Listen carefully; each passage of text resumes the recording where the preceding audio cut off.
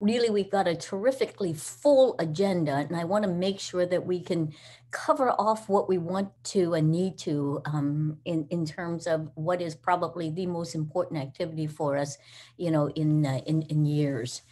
Welcome to everybody who's here. I wish I could see you and ask for a show of hands to see how many people were with us last year, exactly 1 year ago, March the 9th in Ottawa, when we had what was for me certainly the last time that I was able to truly travel and to be at a conference. And maybe for many of you, the same thing. I know there are probably some few of you there who couldn't even get into our conference because you were already prohibited in terms of travel. So who guessed that we would be here now, on Zoom, trying to cover off what I think has been certainly an important year of development. Some of you will know is that back in 2018, when we had our Rare Disease Day conference, we were at that time really asking, can we, should we put together a strategy or a plan for access to drugs for rare diseases? What will it take for us to get there? And we talked about a roadmap. And we had used other kinds of analogies like shooting for the moon. We also, though, in 2019, I think as you will know, it was a very exciting year for us because Canada had just announced that, in fact, in their budget, they were going to be allocating $1 billion to set up over 2 years for Canada's first rare disease drug strategy, a huge, huge advance step forward. And that has been for us continue to be a real guiding light, a real strong commitment that has driven us in terms of the planning we've been doing. As you know, in 2020, we were together in Ottawa. We actually had the chance to sit down with delegates, with representatives from Health Canada to talk about where are we on the consultations? When can we start consultations? And we're really delighted with the meeting and also recognition that we may be able to get started soon. And of course, as all of you know, COVID hit. And we were really in lockdown in terms of everything that we were doing. Not quite sure. I'm sure all of you felt the same way. Where were we going to be and how were we going to progress? We certainly thought, after that conference that it would be about a month of lockdown and, we'd be bouncing back out there ready to go on the road again with these consultations. And of course, that wasn't exactly the way it rolled out, but we really began again in consultations in September, October, and we're delighted when Canada announced that they would be hosting consultations beginning in January with a very ambitious timeline to come up with recommendations by the end of March. And also the opportunities, of course, to make sure that there were lots of stakeholders, including the patients and patient groups engaged in those consultations. Hopefully all of you have been able to take part, sign up for some of the town hall meetings that have been taking place. I know that we've gotten great feedback from people that have been at those meetings. Certainly I attended one patient meeting and also one open town hall meeting, and it was a very, very collaborative effort. It was great listening on the part of, I think, the hosts for the conference, and lots of great dialogue from patients and other stakeholders. We've also heard back from others, as we've said, who have attended. And I think to a person really felt that there was a great deal of respectful exchange and respectful listening, and also an opportunity to really put some ideas out. Some of you will have received, and if you have not, please do look for invitations to extended sessions. And we're really pleased that that happened because I think, as we all know, as much as we felt that there was a great opportunity to participate in these consultations, that those were not necessarily going to cover off all of the issues. And we have been raising some of those in some of our webinars and in some of the other sessions that we've been hosting. So there will be 2 more sessions, as you will know. If you haven't, do look on our website, which will give you an extension to them, or on the Health Canada website, with 3 issues to be further discussed, identified by the government: the strategy and scope, what should be included in a rare disease drug strategy, what might constitute a rare disease, is there a definition? The second issue is, what about funding and risk sharing models? I know this was raised in many of the town hall meetings, is how are we going to actually be putting together the resources in order to fund these? If we are looking towards having a single decision maker, a single program or plan, a single set of criteria for access, then what does that mean in terms of how does the funding take place? If we're looking for equity in terms of access, meaning regardless of where you live in Canada, and certainly regardless of what kind of, financial resources you're able to draw upon, whether it's in a private or public plan, or whether or not you are able to share in terms of the co-payments that might be necessary. If we truly want equity, how are we going to set up the funding models and also risk sharing models? We talked, I think, in many of the sessions around the opportunity to have early access, access at the time of approvals, access prior to having all the evidence. So that was one of the key points raised. And again, it begs the question of, okay, how are we going to then fund that? Especially if we're wanting to make sure that we can get access prior to certainly final definitive evidence, if that is such a thing, in terms of how well the therapy works, or what are the kinds of returns on the investments there. So I think we've been talking about that. And also, of course, for some of us, really looking at the new therapies that are coming out that certainly have tremendous upfront costs, but could actually be tremendously cost effective if we look at the lifetime of the therapy. So these are important things that, need to be addressed. And we're happy to see the question around funding and risk sharing models being front and center as part of the consultation.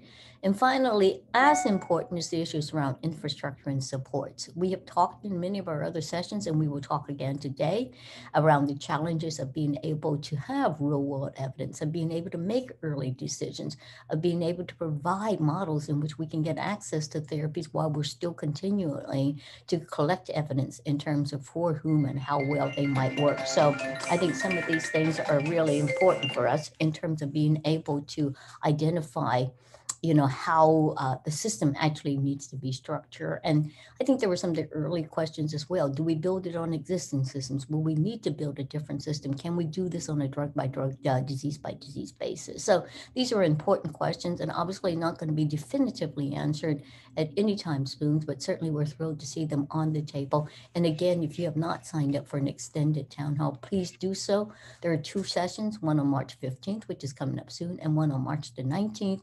And there are, ways in which you can, as I say, on our website or in Health Canada websites, please take a look and make sure you sign up for it. Okay, so moving forward then, if you can just put up the agenda. And okay, our agenda for today is really to focus on a number of things. We're just about beyond the panel. We're going to start with what we think is very important, of course, and that is to look at some of the issues around the specific issues that we need to address in terms of a rare disease drug strategy. And we're going to go to where we feel it's important to start, and that is with the, what are some of the patient issues that have just been recent, and certainly some of the patient issues that are coming up. So we're going to have a really important patient panel to kick us off. The next panel, then we'll come back to looking at what are the, where are we today, and how does Canada compare to the other countries in terms of both access and in terms of the impact of rare diseases. So we've got a really important panel of experts for that. And then we're going to make you go to work and go into breakout sessions. And Bill's going to take us through what your task is going to be there in those breakout sessions, and really, really important sessions. And then we're going to have we don't have it written on here, but we will have at the end of it an opportunity to have some quick feedback. And then we'll have our closing panel at the end there, which will really kind of bring it all home to us in terms of, okay, what do we need to do, as we've said, in order to have a rare disease drug strategy? What else do we need to have in the community, in our rare disease ecosystem, in our rare disease strategy itself, in order to make sure it works? So we'll stop there, and then we'll talk to at the end of the day about where we're going for tomorrow. Okay, so to get us started, really would like to, as I said, invite those who are on our first panel to unmute themselves. I think you know who you are, or I think Angela might be able to help unmute you if you can. And ask you also, if you don't mind, to turn on your videos, because we are going to get started promptly. And I think you're all here. And we're going to start, I'm just going to put up some of the certainly challenging issues that we've got today and that are coming up. And can you put up the slides on our current, some of our current issues?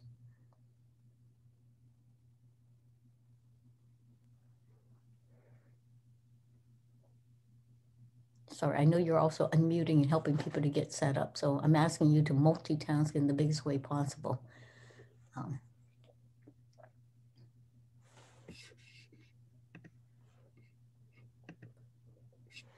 Oh, just to advise to everybody, I'm sorry, I forgot to do some of the housekeeping. We're going to ask all of you to keep your videos off and your microphones off unless you're on a panel, unless you're going to be taking part in the speaking. We'll have an opportunity when we've got some, feedback later on for you to unmute yourself, and certainly to unmute yourself when we're in the breakouts. We're also going to ask if you've got questions or if you've got comments, put them into the chat box, and we will try as much as possible if we can to address some of them. We're not necessarily going to get to all of them. So hopefully we'll be able to do that. Okay. Great. I see most of our panel is coming up here. So without further ado, I'm just going to recap, some of the challenging issues that we've had, and we've had webinars on this. And my first one here is around hemophilia. As you know, it is in fact an inherited bleeding disorders, missing a clotting factor. The treatments up to now have really been mostly clotting factor, whether they be plasma based or whether they are bioengineered that are infused regularly into the body, have gotten better and better because they actually can be used less frequently. But in fact, there are still bleeds that occur. We hear between 1 and 12 bleeds a year into the joints, into the muscles. And of course, there's still a risk of infection and thrombosis. And what we do have is that we've got new factors now, new treatments, especially a monoclonal antibody, which actually mimics the clotting factor. And the difference between it and clotting factors is that your clotting level does not go up and down depending on how recently you've actually been able to infuse. And the recommendation, interesting from Cardiff, is that yes, we can use it as a replacement, but only if we bring the price of that monoclonal body in line with the cost of the factor product. So this is, I think, where they are now in terms of trying to get access. We'll do it on a cost equivalency basis. Next slide. What we've got here is, again, a very different blood disorder, acquired thrombotic thrombocytopenia purpura. It's a disease that is actually quite different. It's not an inherited condition. It's mostly acquired, where blood clots will appear, and it will slow, obviously, the blood to the vital organs. Obviously, could cause potentially fatal kidney failure, strokes, or heart attacks. Treatment for it is plasmapheresis, usually given over a period of 1, 2 to 6 days in hospital, plus a regimen of steroids and maybe rituximab in order to reduce the risk in terms of clotting. The complications, obviously, are challenges around the actual access to the plasmapheresis and the challenges of actually doing the plasmapheresis, but also there are lots of relapse, neurological deficits, cognitive abnormalities that could be a part of it. New drug comes out, which is again some form of a monoclonal antibody. It reduces the time to the plate. In addition to the plasmapheresis, the time in which it takes in order for them to get to normalization is much reduced. The chance of a relapse during the transfusion is much less. It in fact received a negative recommendation as opposed to the hemophilia product. And basically they criticized the RCT designs. And as you can imagine, this is a very challenging condition to do rare clinical trials around. Next one, please. I don't want to take up too much time because I want to get to our panel. Thalassemia major is another one of these conditions that we talk about. Again, what I'd like to focus on is that it requires regular transfusions plus a chelation therapy on a daily basis in order to manage the condition. What we have for the first time is the first therapy that actually can reduce the need for transfusions, the amount of blood that needs to be transfused by about 33% in those patients for whom it's effective. And the recommendation is still pending. This is in addition to the transfusions. It does not replace them. It is, in fact, the first specific therapy for thalassemia that addresses the transfusion as opposed to the actual chelation. And I think, do I have any more here? Oh, you know what? I'm not going to go into too much of this. Why don't we move through directly to the panel, if you don't mind, Ange? And we'll skip this for the moment. There are emerging therapies that are coming, but I really do want to make sure that we can get to our panel. And I'm actually going to ask the panel, as we introduce them and ask them to speak, that they will introduce themselves. But maybe before we do that, we've got a very quick video that we'd like to show you that maybe puts into context in a different way some of the challenges that we're currently experiencing in terms of the therapies. And again, asking you, how do we make sure we can address this if we're going to be doing a rare disease drug strategy? So can you do the video? Here we go. Why there was such a delay in the diagnosis, and then also what the delay in diagnosis and access treatment has meant for you and for the babies. Both of their leg are floppy and they were not able to bear weight on their leg. When we put them to stand, they are not able to stand. So we went to their family doctor and we asked, oh, why are they like that? And he told us that nothing to worry, maybe kid just delayed. So from that, we were booked for the genetic test for, I think, for 4 months in order to see the specialist. So we wait 4 months. So by the 4 months, they are turning, I think, 18 months old, I think. 18 months. They are 18 months. And from that, the neurologist took the blood test and we have to wait another 3 months. And there was an error on the center where they didn't get our baby blood. So we have to went down to sick it again after 3 months to get the test, to get their blood test again. And then we wait for another 3 weeks, I believe. And then after that, I think finally the test come out and they are 21 months old. And we were told that they have SMA. It's Stephanie and Tiffany got diagnosed and treatment while they are infant, like what we have right now, newborn screen. They would have a better chance of becoming like a normal kid, and they can who can stand and walk and even running around the house right now, not depend on us right now. I feel so sad and disappointed that we were in here in Canada and we are fighting for almost everything to get our girl the best treatment on time to have them not getting weaker from the SMA. I feel like a loser in front of both of my girl now. Gotten access now. They got started on treatment for Spinraza. They've had a number of treatments for it. Have you seen that they've been able to stabilize in terms of their physical development since they've been on treatment? What have you noticed? Spinraza have only slowed down the progression of SMA, and I believe Sujan provide a better chance for our two girls to perform like a normal kid. And it is just one time treatment. What have they told you in terms of being able to get access to Zolgensma? Where we have been turned down many times with reason like they might not be qualified for funding.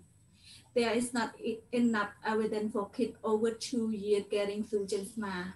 And Zolgensma only work for SMA type 1 under 6 months old. There are at least 2 kids over 2 years have already got Zolgensma, and there is one more kid who is going to get Zolgensma, and he is over 2 years in Canada. We are feeling down and frustrated. We don't know what to do. Time is running out for both of our girl right now, and we know that the longer we wait, the worse for our twin. And we are hoping that there will be one neurologist who willing to step up and apply case by case to have our girl to have Zolgensma soon before it is too late for both of them.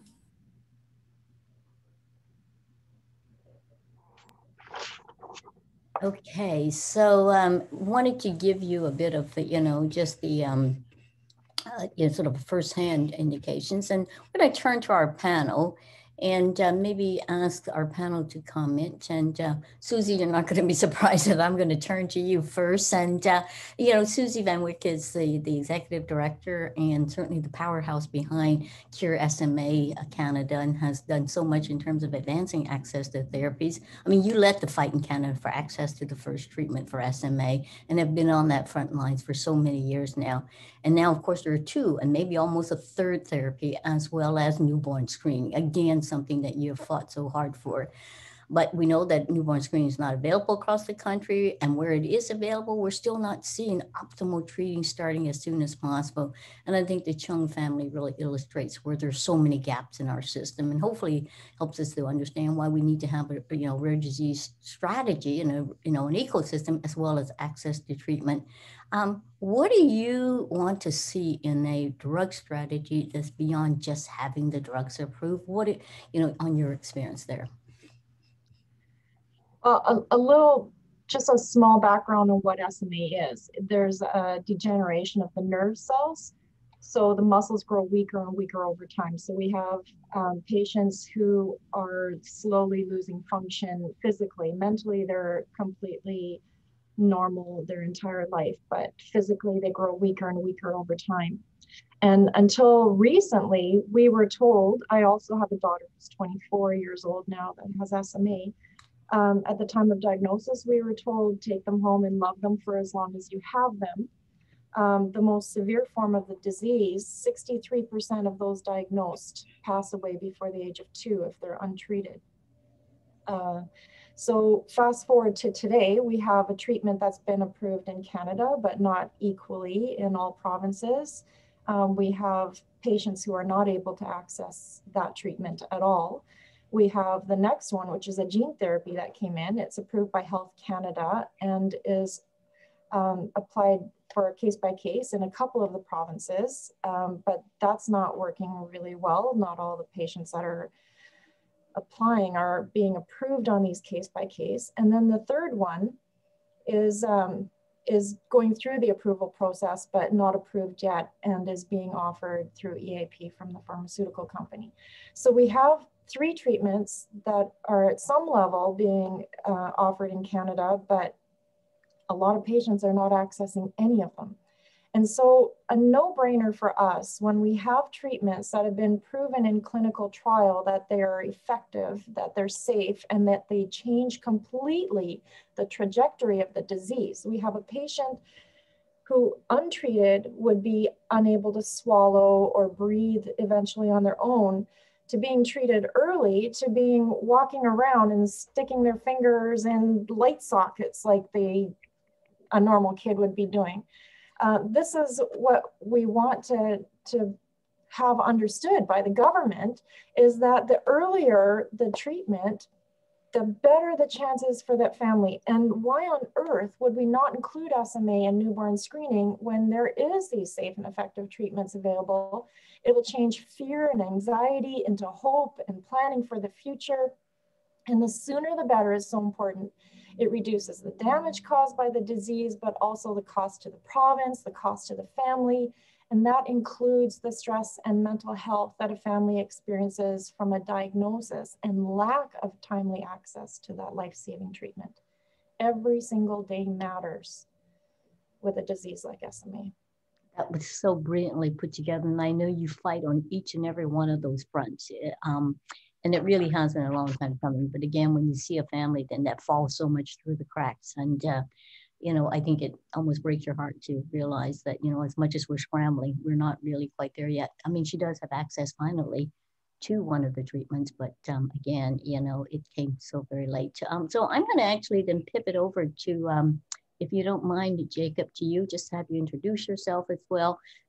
Jacob Jaramillo is one of our advocates with cystic fibrosis and has been a huge asset in terms of not just advancing for cystic fibrosis, but for all rare diseases. And of course, CF, like SMA, is a serious progressive condition. And only a few years ago, of course, there were no approved therapies to address this underlying condition. So when the first therapy came into Canada, it certainly took a lot of advocacy on everyone's part to get it reimbursed. But it is effective for only about 5% of those who are diagnosed with CF, the specific variant that it works for. But there is now a drug combination, a triple combination that's effective for, we believe, about 90% of those with CF, but it's still not available to patients in Canada. So, and like SMA, there is a newborn screening test for CF. What do you feel are the key elements of the Canada Rare Disease drug strategy that needs to have in place in order to serve current and future CF patients? I know that you've been working again, both on the front lines and working with us at a policy level. What do you want to see happen? What do you think has to be included in a drug strategy? Thank you, Darhan. I do want to just comment on Susie's point of one day, like just one day is too many to be waiting. And I usually use the thought experiment of somebody going out heli skiing and needing rescue. And I don't think the public, the government, or any Canadian would be willing to stand waiting 10 days, waiting 1 month, waiting 1 year to deploy said rescue efforts. And that is what a rare disease community is living. So there's so many layers of redundancy and bureaucracy and duplicated processes and lack of common sense and lack of, in my opinion, imagination that really has us in this little loophole, or sorry, in this little loop. Now, specific to CF, we I guess we're lucky that we have some gene therapies available, like you mentioned, and Kalydeco was one of the first gene modulators that treat CF. Now, like you said, it only applies, or it's only good for 5% of the population. This was approved back in 2012. Now, between then and now, we still see some portions of that population, that 5%, that are still unable to access that therapy. And part of it is lack of data, perhaps in studies. Part of it is also the clinical variance and the manifestation of the mutations. All that to say, though, is that I truly believe that the physicians should be the only ones with the authority to decide whether to prescribe a patient or not. Now, particular to Canada, I think it's really frustrating that we see at least in my position, the CF population around the world benefiting from these therapies. And we see our neighbors to the south and we see our European neighbors benefiting from all these therapies. Well, we stand here and wait. And I mean, to close, I think we at some point had an unspoken social contract that as rare disease population, patients and families, we have been working really hard on fundraising, awareness, research, innovation, and we've gotten to this point. And now we're at the last little stretch and we're looking to our governments to say, help us get to the finish line. Give us the hope that we have been praying for all these years. So to see all these colleagues around the room and different patients, different families truly suffering, standing on the sidelines as we deteriorate and our health deteriorates, to Susie's point, I think 1 day waiting is just 1 day too long.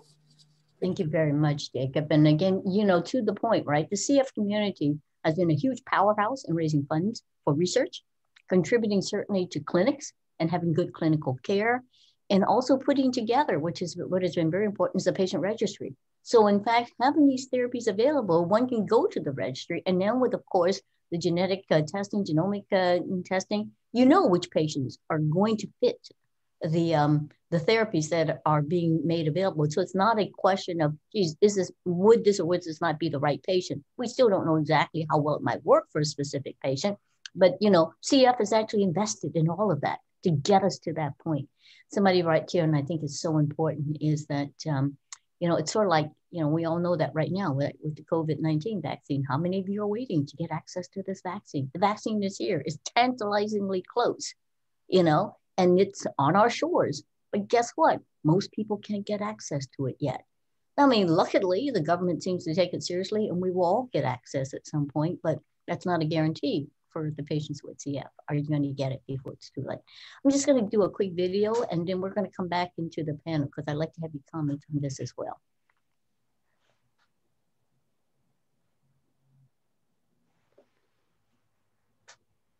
Well, my name is Adam Brown. As for what I do, right now I do a lot of things. I'm really into music. I love playing the piano. I love playing video games. I love to draw. I do Taekwondo. I'm a black belt 2nd degree in Taekwondo. Having retinitis pigmentosa has definitely set me apart from all the people around me. And that's not necessarily a bad thing either, that I had a visual impairment and that I did need more help. So it's not like I was the outcast or anything. Nowadays, the struggles with having RP has become a lot more apparent. I have trouble seeing in the dark. My peripheral vision is not great. My eyes twitch all the time, which makes it harder to read. So yeah, I think I would have nowadays where I have to travel more, especially now that I'm going to be heading to post-secondary this year. I might have trouble navigating new spaces or navigating really anywhere at night that I'm not super duper familiar with. My YouTube channel, I've been doing that for almost 2 years. I have almost 4,000 subscribers. That's really what takes up most of my time. I love like filming. I love editing. I feel like that's one of my favorite parts most of the time, is putting everything together. I have always had struggles, like, you know, I can't see in the dark. In school, I had to have like worksheets and stuff blown up into a bigger font so I could read it. I had to use a lot of assistive technology. I do have moments where I'm like, oh man, this is difficult. Like when I was going to school, like learning the bus routes, like making sure I was taking the right bus, like learning how to travel and take public transit independently. That would always make me nervous. What was it like for you, and how did you learn that your children had a vision problem, and what was the impact for you in terms of adapting there? Well, we're proud to be the parents of these two incredible individuals. Jenna was about 3 or 4 months old when she was officially diagnosed with RP.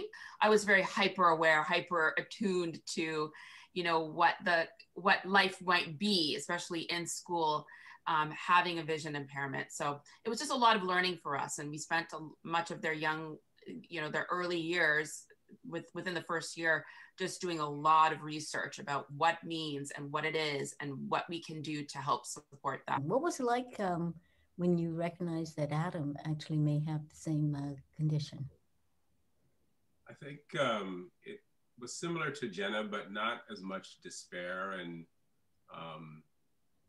the initial sadness, because they had told us we had a 1 in 4 chance of having another child that would have it. So when it happened again, I was like, wow, we should play the lottery, because actually there hasn't been a real treatment for RP for like forever, but there is now, or one that has just been approved. You actually had access to a treatment when you were much younger. I don't know if it was exactly the same treatment, but with some form of gene therapy. Can you tell us what it was like for you to actually get a treatment at that time, and what difference you feel it made in your life? Yeah, I did get a form of gene therapy when I was 10. Kind of like when you turn up the brightness on your phone. That's what I compare it to. That's what it looked like for me. And I was like, oh my gosh, this is amazing. I can see like a bit clearer, like more clearer. Things look brighter in this eye compared to this one. Yeah, it was really cool. I'm going to pivot over to you, Adam, because this is the kind of heart of where we're at the moment. So, I mean, everything's about timing, right? Because yeah, I just don't really want the condition to get any worse than it is now. Yeah, so it would mean a great deal to you in being able to continue to do what you're doing now, and as you say, when you have to be independent as well. So this is something that can mean a whole lot to you in terms of your next stage in life.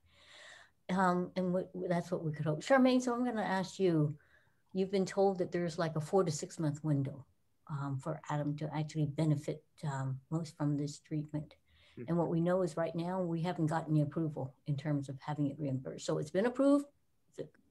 Well, I think it's the challenge of having to have a pause on it, that because of the bureaucracy, you know, having to wait for something that I know is going to be vital for my child's day-to-day life, or just for his everyday standard of living is going to be, you know, every day slowly being impaired, being stifled, being stalled because of decision makers. This is going to radically change an individual, and in this case, my child or my children's life.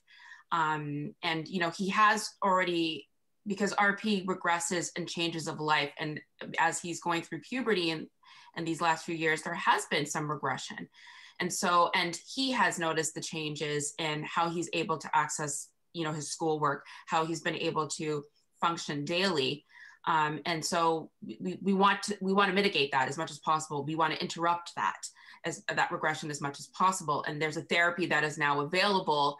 And because of our experience with Jenna, we have lived what this looks like. We have lit, because she also had it prepubescent.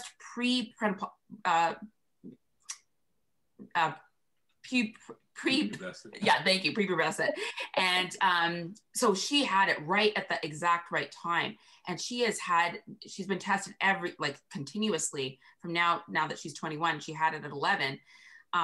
No change. Her vision has remained completely stable.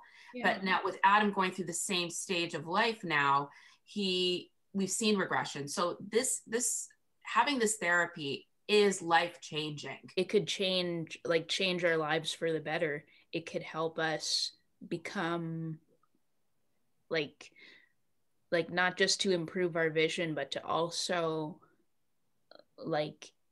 possibly improve, help us with our confidence in terms of doing things independently. You know, this is meant to be a forever therapy, and certainly with Jenna, we've seen that it actually does stabilize. So knowing that this is already here, and we're just waiting for the numbers to be crunched and for our governments to act on behalf of its citizens, whether we have to do a campaign or lobby or, you know, contact the press, I don't know, but I think it would be beneficial to all parents to ensure that they contact whoever they need to contact to make sure that this is moved ahead. Okay, so that was a bit long, but very powerful. Hopefully, again, putting into context what the challenges are. And certainly, you know, we might believe that, you know, a year down the road, we will have this therapy, maybe fully approved. It may be approved for some people, not for everybody. I think as Jacob has said, even with Kaleido, I'm shocked to learn that there's some patients who could be eligible. They're still not getting access to this therapy. I think this is, you know, and as we see it, you know, in all these diseases, right? Timing is so much of what everybody's about. So I'm going to pivot over to you, Christine, if you don't mind. I mean, you're a mom. You've been advocating for your, you know, you see this mom advocating for her kids today. It's been about 20 years, I think, since you had to advocate for access to the first treatment for your girls and other patients with Gaucher disease. And of course, now there are several Gaucher drugs and a gene therapy that's in development and already been administered, as well as newborn screening. So it's a huge progress that's been made. But what do you think has been changed in terms of getting access to the right drug at the right time? And how do you feel about the process for access to gene therapy, maybe when it does become available? When you see this story, what do you think has changed and what do you think needs to change in order for, you know, for us to be able to provide that timely access? Well, I've been just taking back 30 years. Not much has changed, unfortunately. Patients who are living the hardest times of their lives when they shouldn't be having to advocate for themselves. It's shocking that this is still going on. I went 30 years ago when my children were diagnosed. We did, as Jacob's parents just mentioned, about maybe getting a media campaign going, and you have to expose to the public your family day-to-day struggles. I mean, that's a decision I made for my children, but I didn't want to, but it was successful in the end and we did get access. But I mean, they're going through so much stress and so much pressure, and to have to fight to get your child a therapy, it's just shocking to me that things have not really evolved. It really does. I can't believe 30 years later, we're still doing the same thing. And what has to change? Well, I think to me, it's, so as you said, depending on where you reside, you have access to therapy or not. That for sure has to change. It has to be equitable for all Canadians. And I'm at a loss to say what the answer will be, but with these new gene therapies and things coming along for our disease, whether or not we're actually going to get them funded is another matter altogether. I think we have access to 4 or 5 different therapies at the moment, but we have an oral medication that we've been fighting for the last 7 or 8 years just to get. It's a pill. Instead of people getting hooked up to an IV and having to go through all that process, an invasive process, pills available, but we don't have access to it unless you have private insurance. And so we're still struggling 30 years later. So I'm so 100% can relate to everybody that's just told their story now. And I'm shocked that 30 years later, we're still doing the same thing. Well, thank you so much, Christine. And thank you for staying in the fight for 30 years. I mean, this is not something that I think you signed up for at the time. And yet here we are. And as you say, I'm actually quite disheartened to hear that, you know, an oral therapy is there.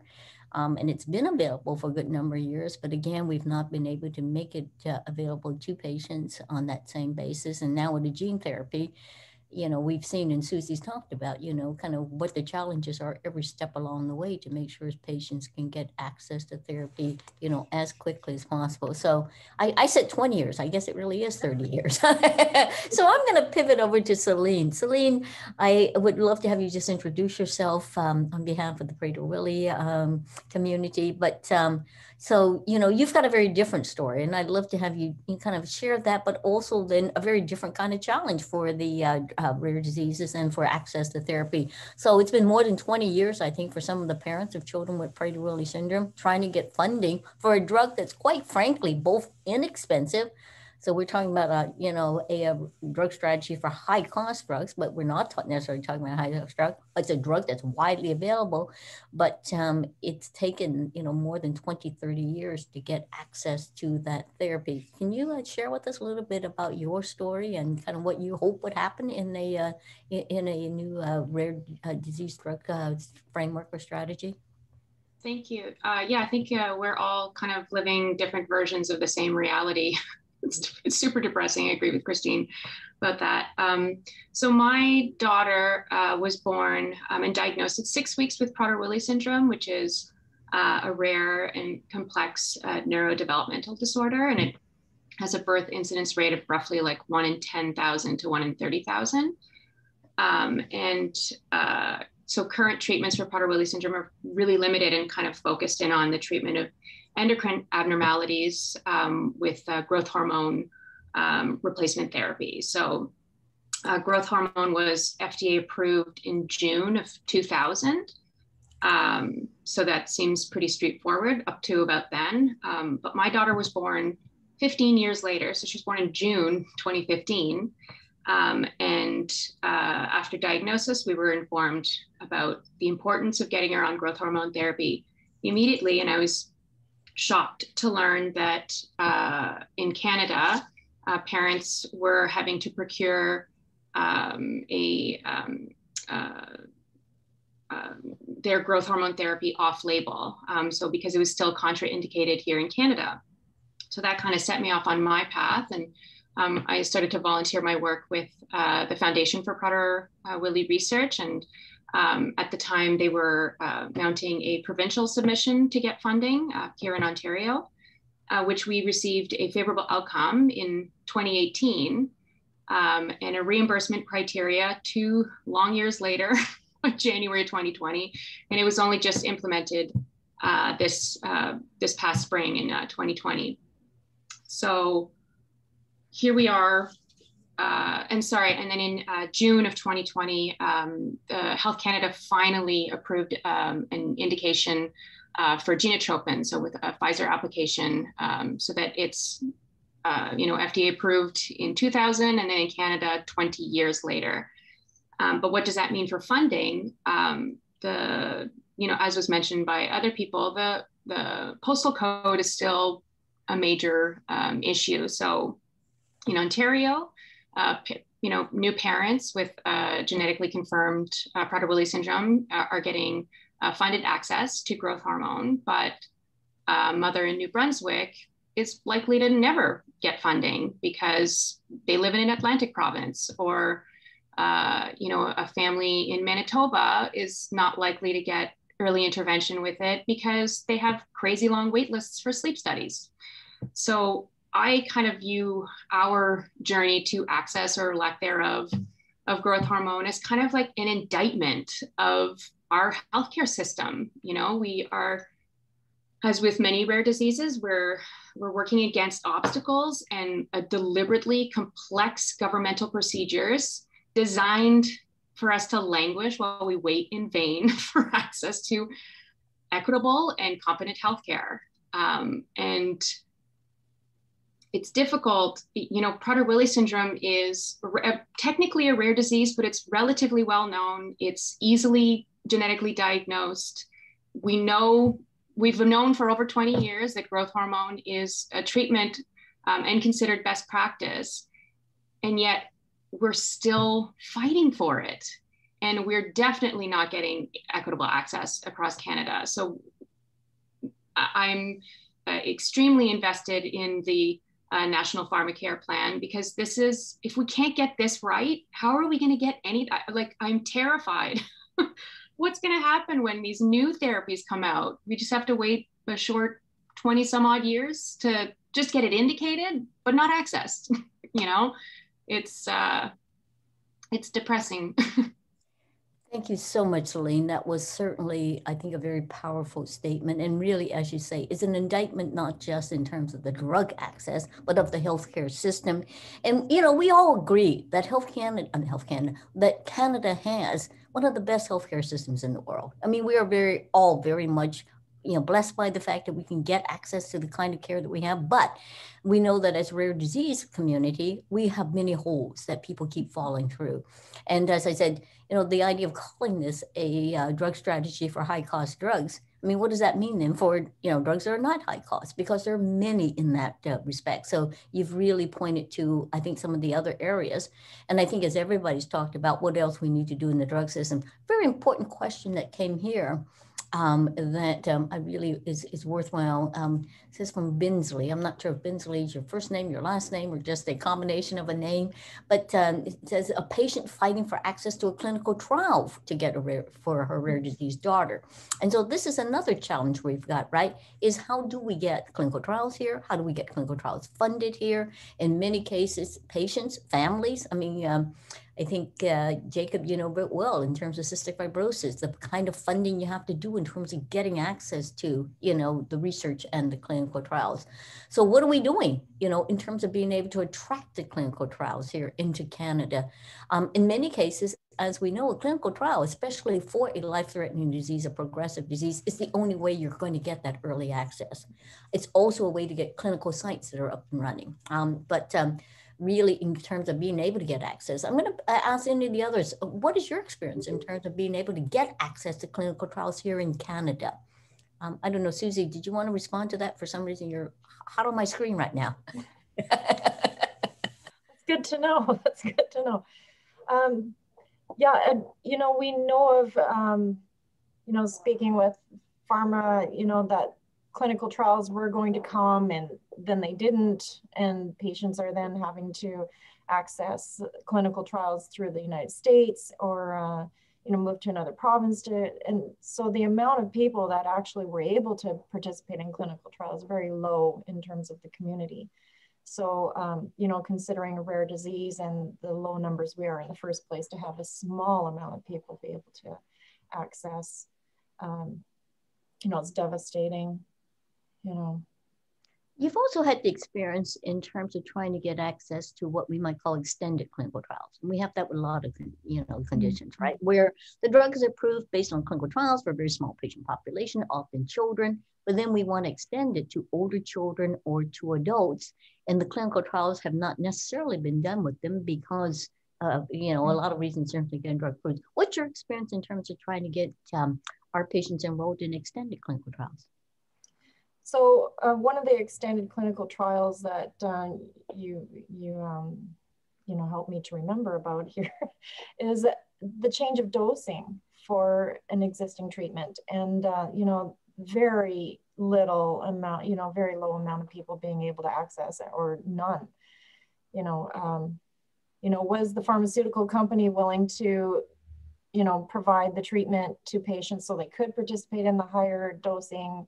It's a fight for this whole process every step of the way. And as you have said yourself, Durhan, so many times, it's a fight for inches, and you start that fight all over again. Next treatment that comes along, and next disease, and next patient. I mean, it never stops, this fight for these inches.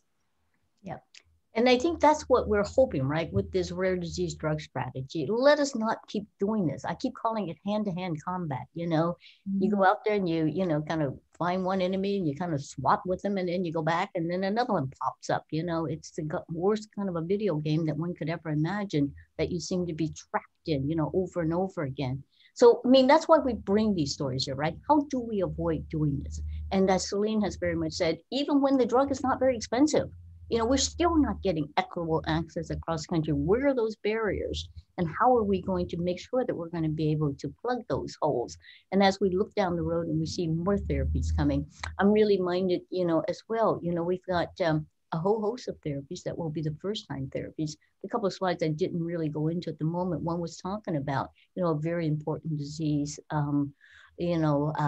that will be for almost the opposite in terms of some of the other conditions that we're seeing, where, patients actually grow an extra skeleton, and, they end up being trapped inside their own bodies.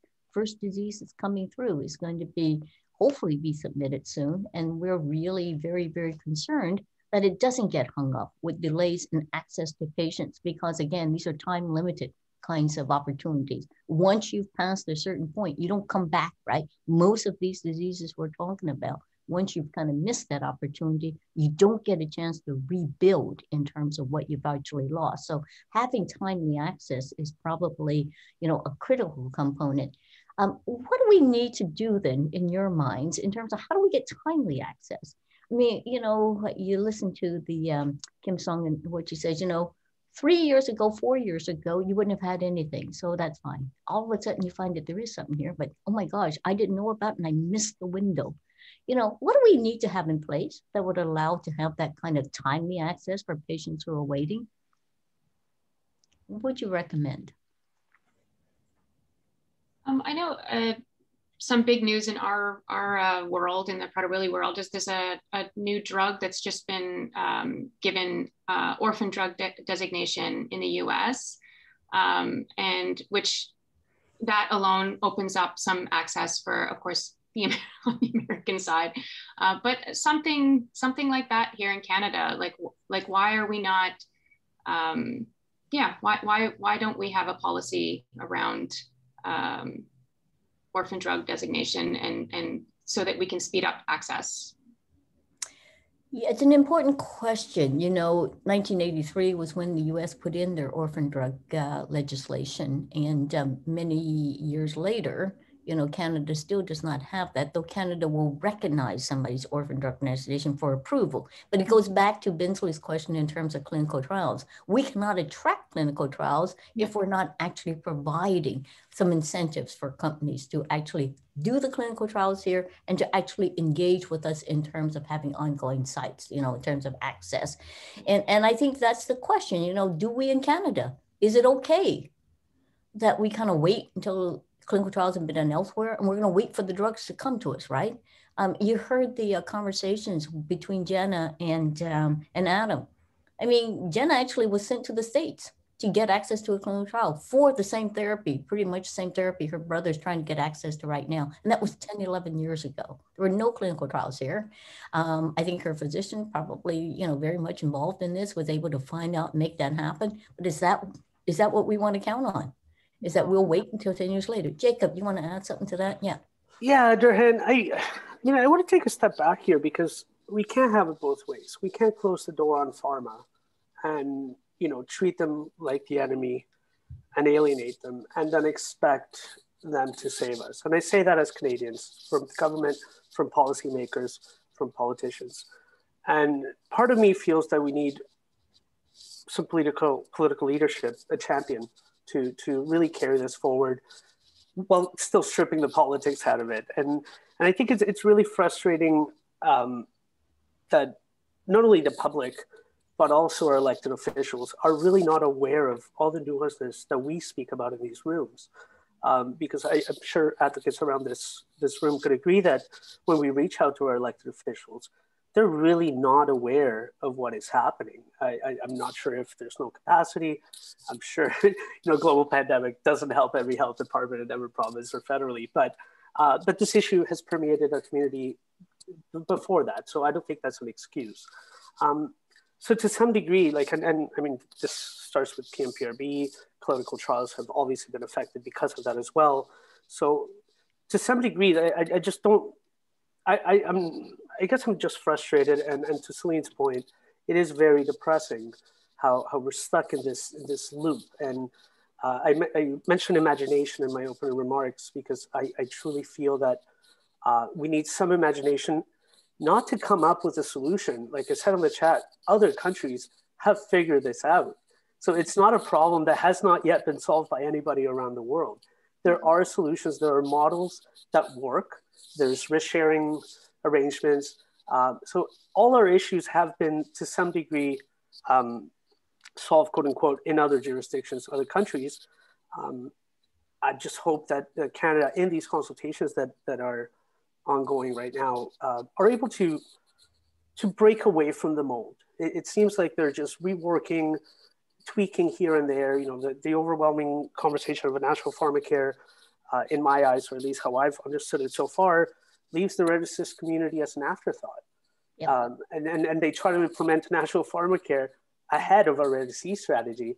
And I know even that term has now just been completely politicized, and we're now escaping it. But, So let me just kind of try to wrap it up, because we're just running out of time. And I know that you have, I think, led this discussion in so many different venues. So we appreciate it, and we'll continue to look for that. And you've brought up so many important points that we had not gotten into yet, but, maybe we need to. And that is, what do we do about the relationship between the researchers and the pharmaceutical industry in Canada? And what are we doing to incentivize research and development? What are we doing to incentivize clinical trials here in Canada? I mean, we are a small country relative to the EU, which is all these 25, 26 countries. We're a small country relative to the US. And unless we're really willing to be aggressive about it, we will find ourselves 30th in line in terms of access. And is that good enough? Is that really kind of where Canada would like to sit? And we don't want to overplay what's happening in terms of the COVID vaccine, but I think we all see it, right?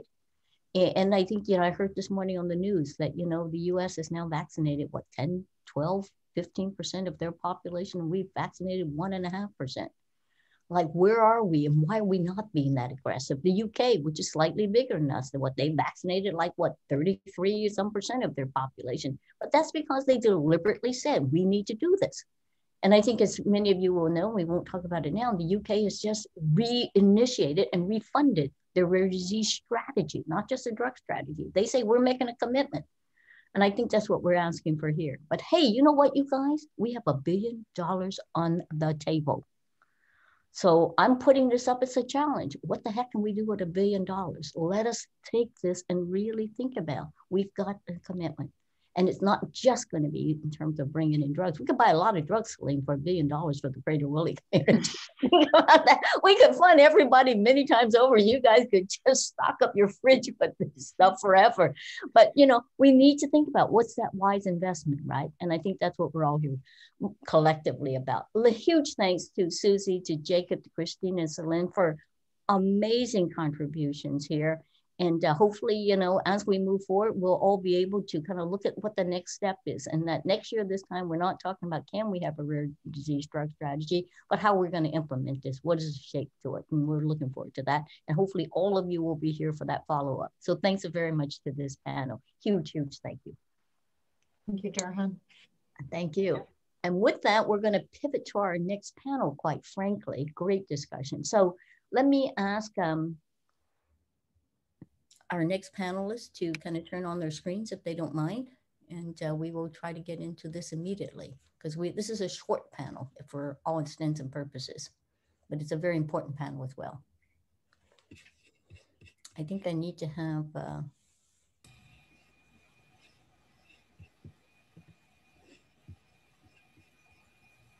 Norm, Jason, and Lindy, who have been with us many occasions, right? So, we ready here? Hi, Dirhan.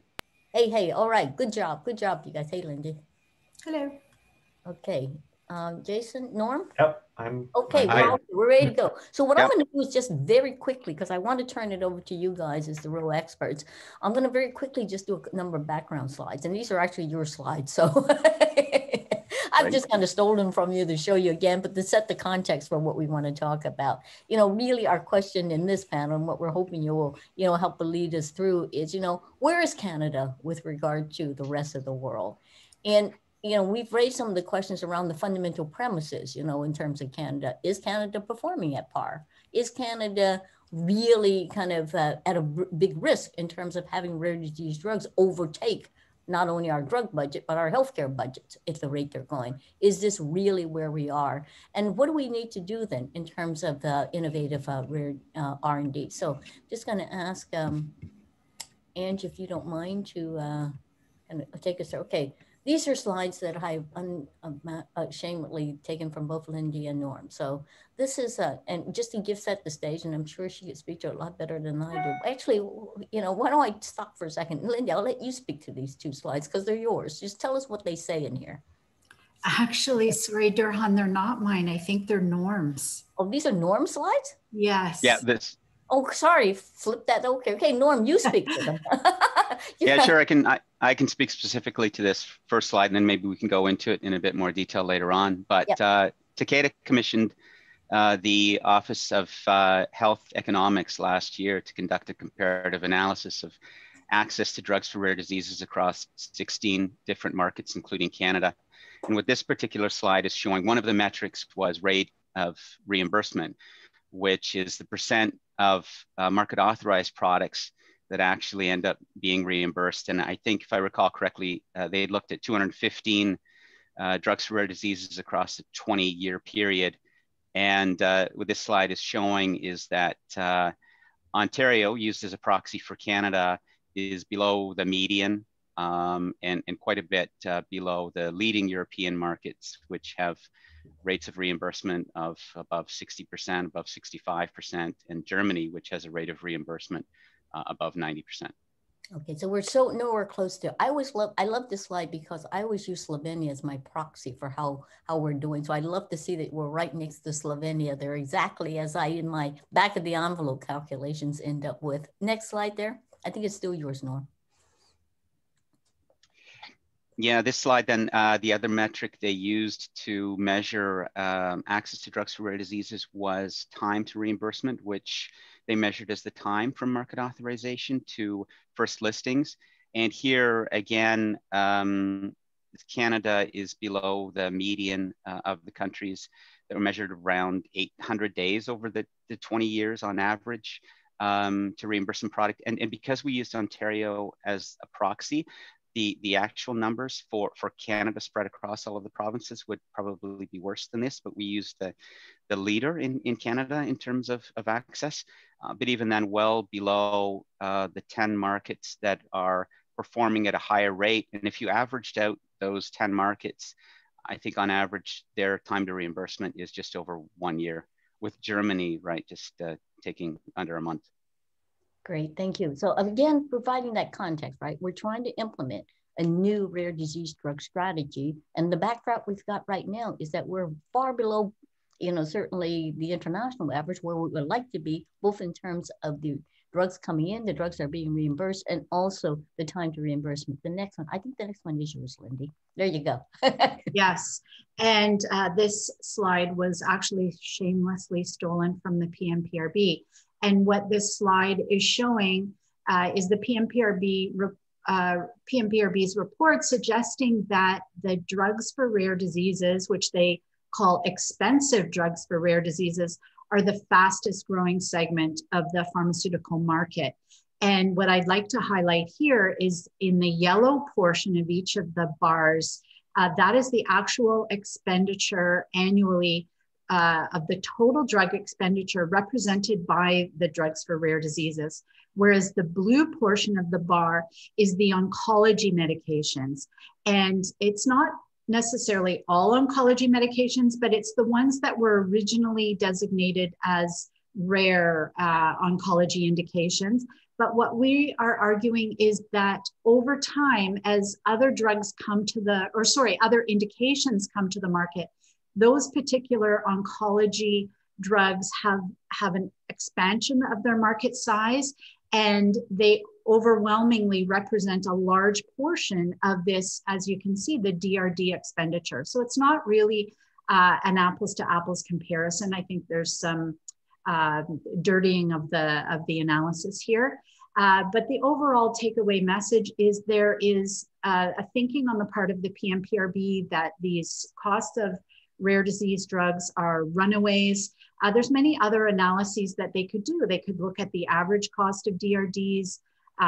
We know that the incremental cost effectiveness ratios will always be high, but there has to be some way of looking at the data, the cost per patient relative to the market potential. And we know that the market sizes are all very small and don't warrant this additional focus by the PMPRB, in my opinion.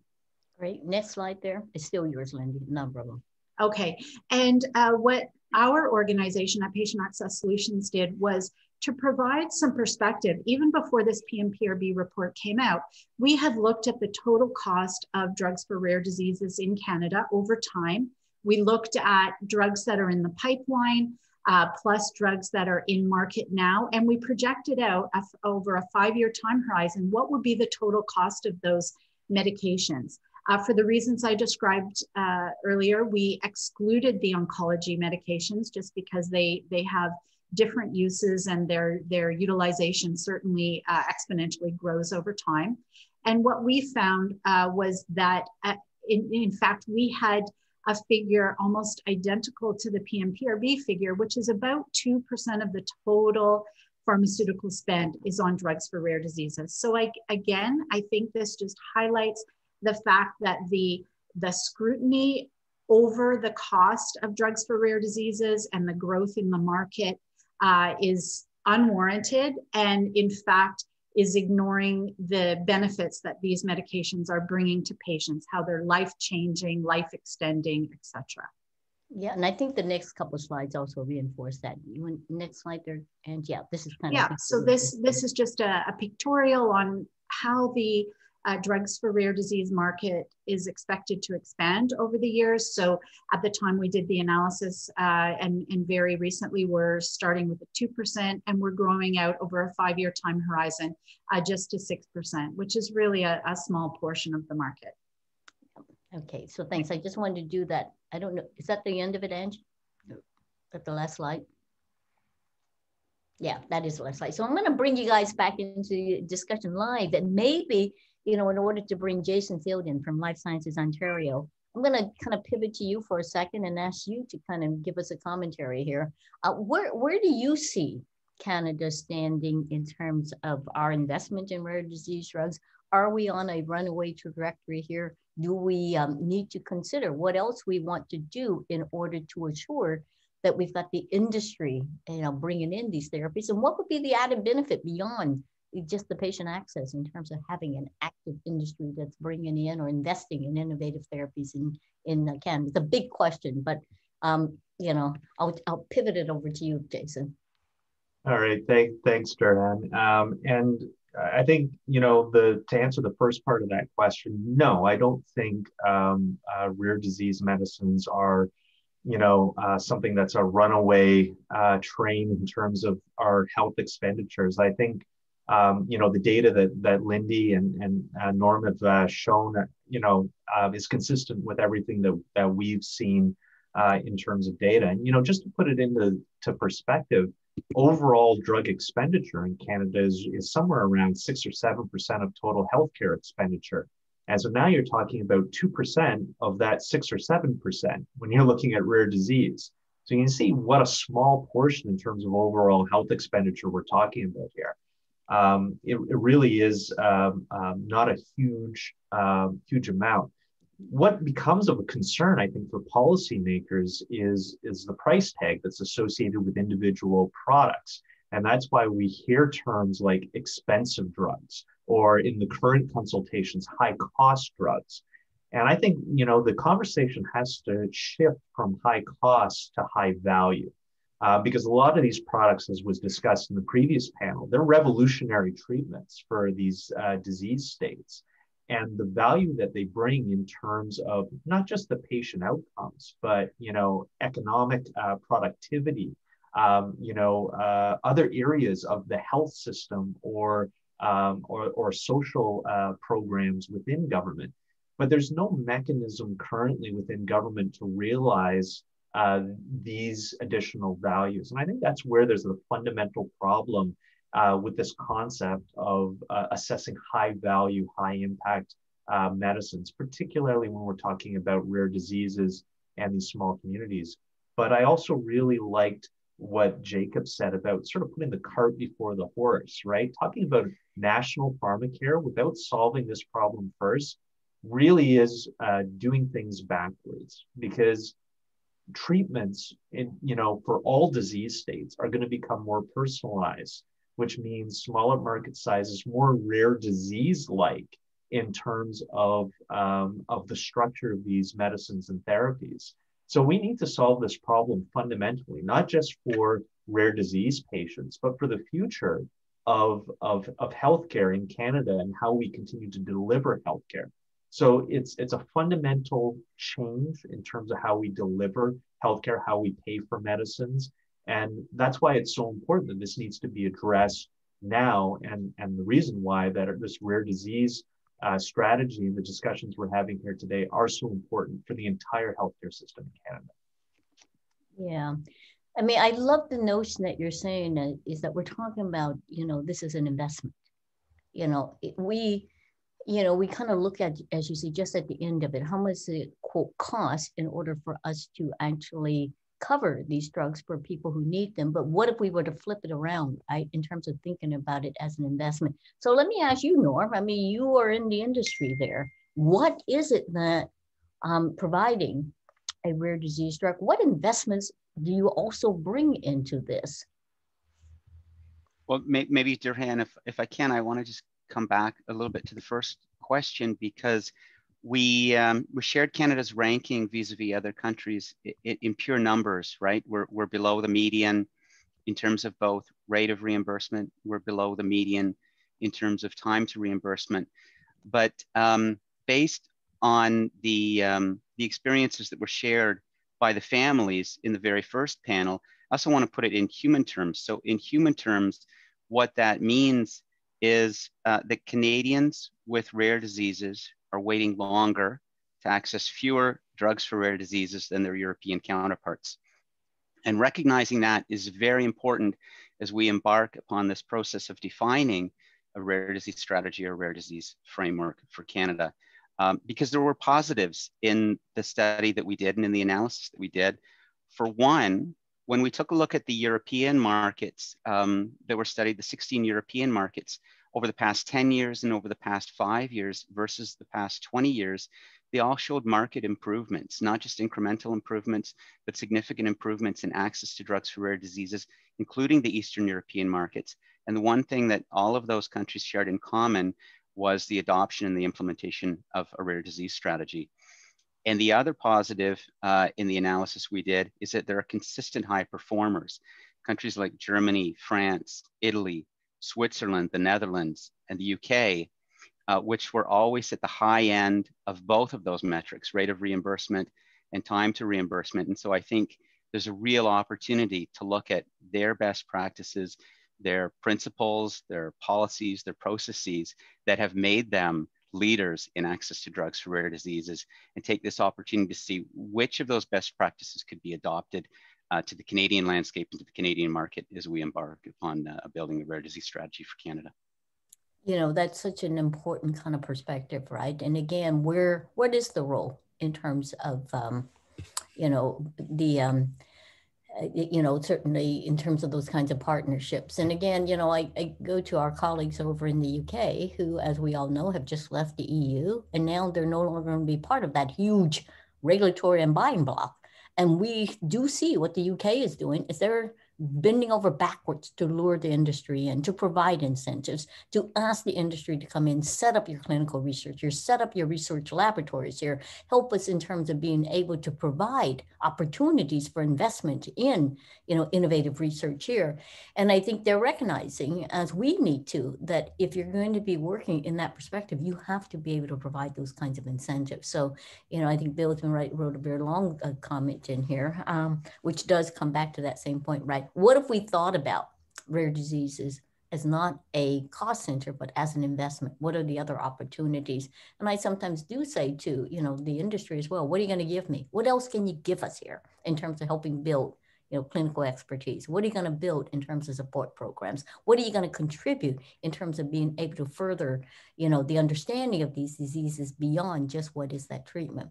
Lindy, what do you see? I mean, you have a projection here that goes up to 6%. I'd be kind of interested in what you build that 6% on. That was based on looking at EMA lists and FDA lists and trying to assess which products would or should come to market in Canada, which were the most likely in the time frame of the analysis. Looking at typical, times to come to Health Canada, times to go through the HTA process and then negotiate with PCPA. And so that's what the analysis was based on. Certainly if we were to be involved in Orbis, the expedited Health Canada regulatory review, and maybe have some streamlining in terms of the PCPA negotiations. Our experience is that those negotiations take a very long time. If we could set out some ground rules, that would be helpful. When we're at the PCPA table, the level of discounts that are requested are enormous and often much more significant than what companies are seeing in European countries, which are much larger. So all of that takes a lot of time. I think, and time is of the essence when it comes to reimbursement of these medications, because they truly are life-saving and life-extending, life-changing for patients. So it's possible that curve could be higher if we had a shorter time to reimbursement, but I don't think it would be exponentially higher. It would just, we would move a year or two earlier so that we might reach the 6% growth in 3 years rather than 5 years. Yeah, and I mean, those are, numbers that we have always kind of liked to play with. I remember once upon a time, we talked about the 2% solution for rare disease drugs, and that is going to be about 2% of the budget. If we funded everything, and we look at countries like France or Germany, where they actually do fund a whole lot more, and they're still only about 6% in terms of the total drug spend. So I think it is, realistic that if we were to look at the medicines coming, that we were to do better. Some of the comments coming here also really suggest that we need to take a sort of a whole of the medicines approach, right? And Jerry talks about, if we look at what we've already expended and what we're spending now in terms of rare disease drugs, and even with drugs coming in, so many of them that are on a per patient basis seem to be very high, we're not actually expanding the percentage of what we're paying for drugs in terms of the total healthcare spend. So I think, again, given that these drugs in fact do provide better value, we're actually being able to get more value based on certainly the same kind of spending. So, again, it's kind of, I think what everybody's saying is we need to take a bigger look than just what is the cost per drug that's coming in there and what do we need to do in order to make sure that we've got good investment there. Jason, I know you folks are doing a lot on the innovative and development front, and how does this fit in with some of the other initiatives that you folks are envisioning, not just for Ontario, but across Canada in terms of research and into innovation? How does this fit in terms of having better access to these therapies? Thanks, Joanne. I think one of the things that we have envisioned here at LSO, and a lot of different organizations now are picking up on this, I think in the wake of COVID-19, and we even hear federal governments and provincial governments launching, biomanufacturing strategies. We've been talking about a coordinated life sciences strategy for the last decade or more. And the reason why we say a coordinated strategy is what this industry, what this sector really needs is an all of government approach, one that is coordinated. It's a very unique industry in that sense. So we have innovation policy, we have economic policy, we have health policy. And if those policies are misaligned, it creates barriers. It creates barriers for manufacturing. It creates barriers for regulatory approval. It creates barriers to access of medicines for patients. It creates barriers for clinical trials. So the way to get rid of those barriers is to align policies. And one of the challenges, I would say the biggest challenge we've had, in all the time that I've spent working in this industry, is the sort of siloed approach within government when it comes to innovation policy, economic policy, and health policy in particular. I would say in particular health policy, they operate somewhat siloed compared to other areas. And I think even within the health ministry, when we look at how drugs are paid for, right? It's a fixed budget with a certain allocation that you're going to expect to increase over time. And if products come along that disrupt that model, which they have, and they will continue to come, it throws things into chaos and it throws those budgets out of whack because there's no mechanism within government to realize the value across these siloed budgets. So it takes a different approach about thinking about not only how we deliver and value medicines and healthcare, but it's also how do we align that health policy and that broader initiative to ensure that we have capacity within life sciences in the case of pandemic situations that we have now, that we have a robust clinical research environment so that patients can get early access to these medicines and these clinical studies. So that's the work that we're doing in that space. That is so important to bring it all in, right? And I think that's what, Norm and Lindy and others have been saying. It's the opportunity as we're looking at this rare disease drug strategy, not just to narrowly focus on how do we need to change the rules so that we can actually, pay for some of these drugs or have even just a uniform, formulary. It goes way beyond that. And this is an opportunity. We've kind of taken this to kind of say, how do we position, right, rare disease drugs within that broader landscape? And I think that's what you're saying. A couple of really important comments coming through, Michael Ryder.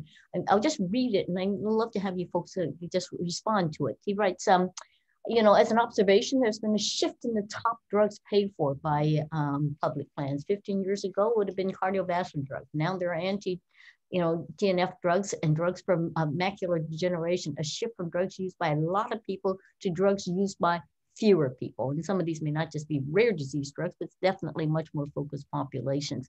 How do you respond to that? Do you feel that that is actually accurate? And how do we factor that in then when we're talking about, that landscape that goes beyond obviously just rare disease drugs? I mean, we are talking about funding for access to rare disease drugs, but it sits within a whole landscape. Any thoughts? I'll jump in, Durhan, because I've got an analogy that might make sense here. I think what's driving this shift is actually the new technology, the new platforms, more personalized, more targeted therapies, and that's going to continue on. That's the advancement of medicine. More personalized means smaller market size and more targeted. The example I always like to give is CAR T, right? CAR T is revolutionary cancer treatment where they're going to look at your own cells, take your own cells, create a therapy based on your cancer to deliver a very personalized treatment. Now, put it into a context that we all understand. When you go to the Toyota dealer and buy a Camry off the lot, right? You're buying the same Camry as all the other guys or women, if you're buying a base model Camry. So, but if Toyota comes to your house and watches you drive and measures up your body and then builds a custom Camry just for you, that's not going to cost the same amount as one you buy off the lot. It's very, very different. And that's what we're talking about here. So there is a shift in these medicines, but it's being driven by technology, and that's what's driving this.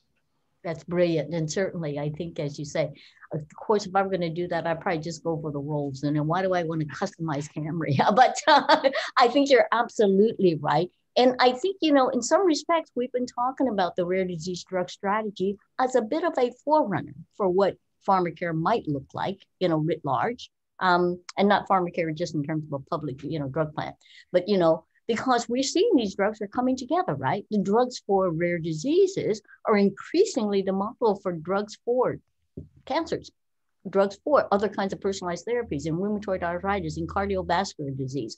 All of these are going to be increasingly small patient populations, which, have some of the same challenges as we see in rare disease drugs. So to the degree that, we're going to be able to get this right, we're going to be paving the way for some of these other targeted therapies to be able to come into the market, to be able to be well supported, and also be able to demonstrate the value back.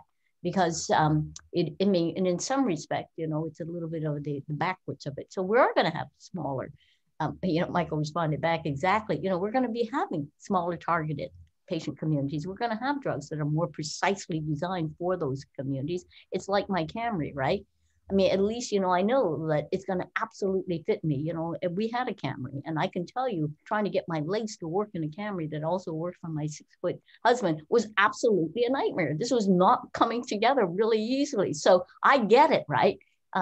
We need to be able to have, I think, that personalization, because that is where we're all positioning, but we need to have a drug system that's going to get us there. Norm, what do you think? Where's the industry positioned then? Is this something that we're looking forward to in terms of other disease areas as well?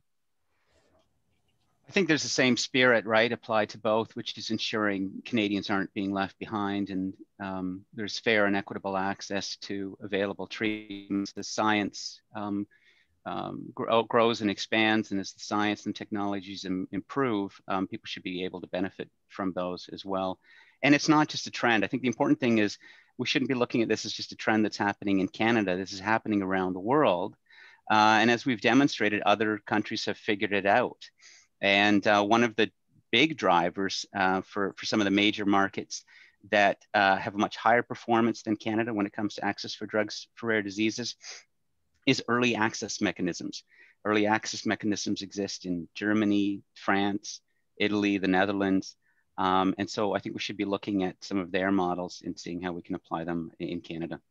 So I'm just ready to wrap this up. I really feel that, this has been an amazingly, comprehensive discussion, and can't tell you how much we appreciate it, because it is important that we look at the overall landscape, and it's also important that we get right where we are. I know it's just one final comment from Michael, which I think is very good. Well, it isn't his final comment, it was an important one. The impact though in, let's say, a children's hospital with these drugs coming in, they're in-hospital drugs. What do we do there?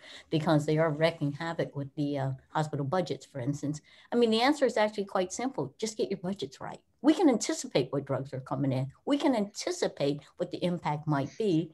But part of this whole rare disease drug strategy, right, is trying to also think about the financing model. So I'm really pleased that, Health Canada has put that into that next consultation. It doesn't mean that we have to pay for every drug in its entirely upfront. We go back to the risk sharing, right? And, and it would be a tragedy to limit the access for patients to life-saving or life-enhancing therapies because we couldn't figure out the finance model.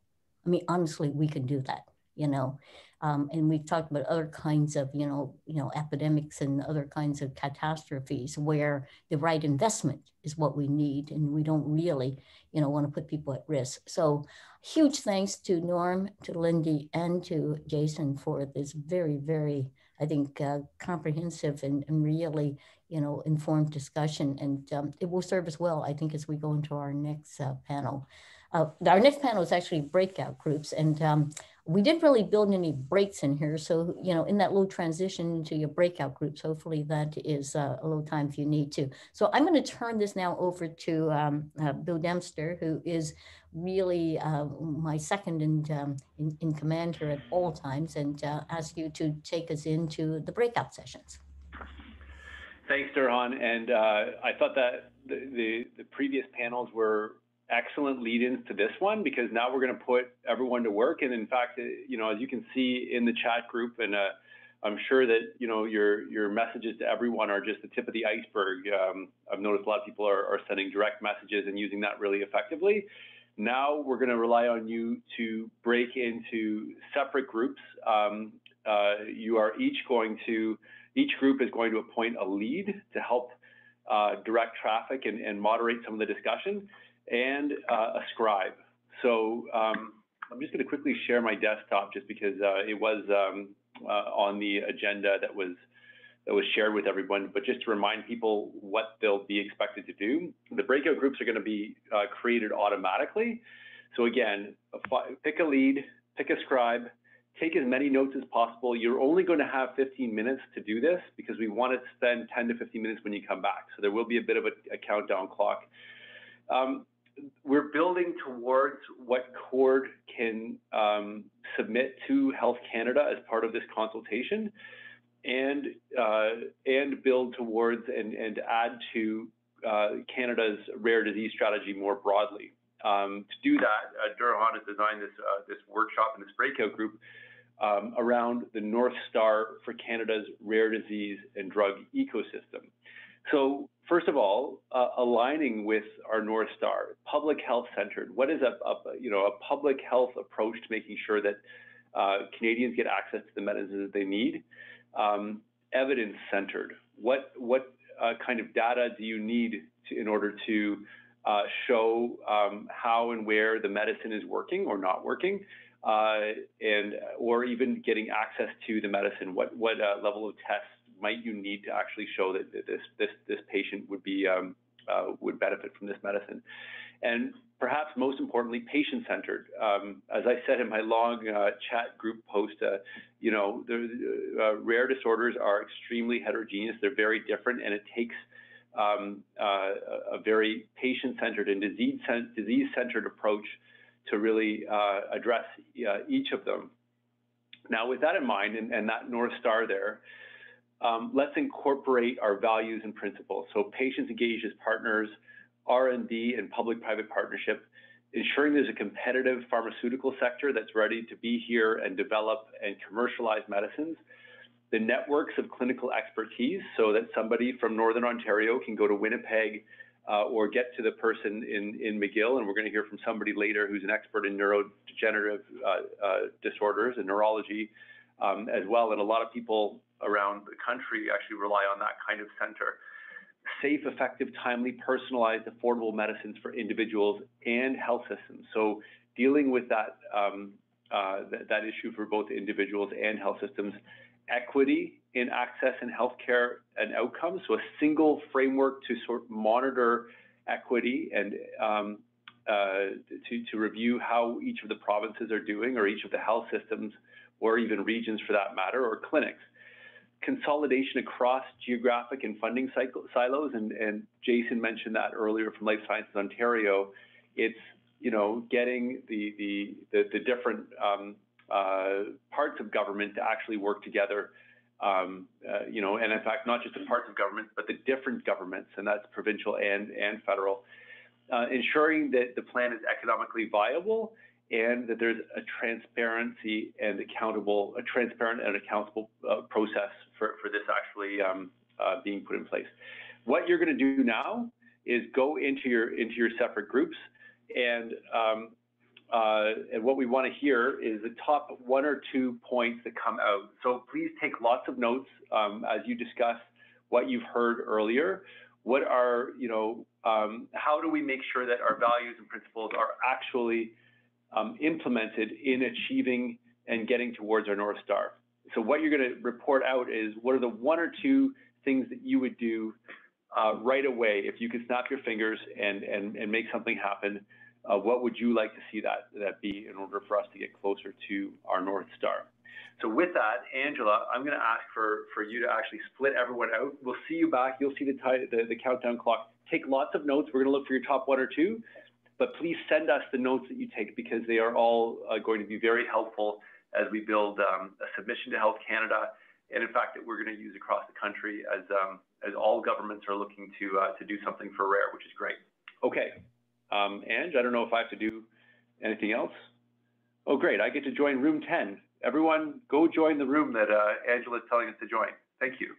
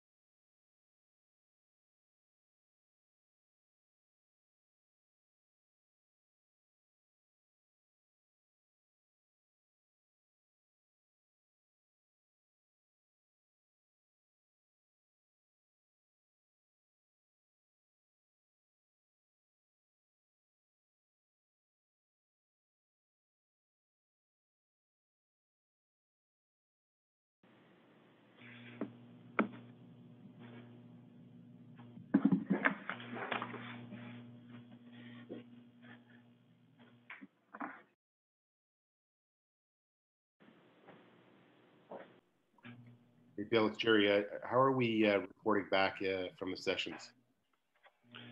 Yeah, we've got about 15 minutes, so we're going to actually start the 1 o'clock a bit later. So we'll thank our 4 panelists. We're going to start that one at actually 1:15. I'm going to ask each of the leaders to bring back their from the breakout sessions.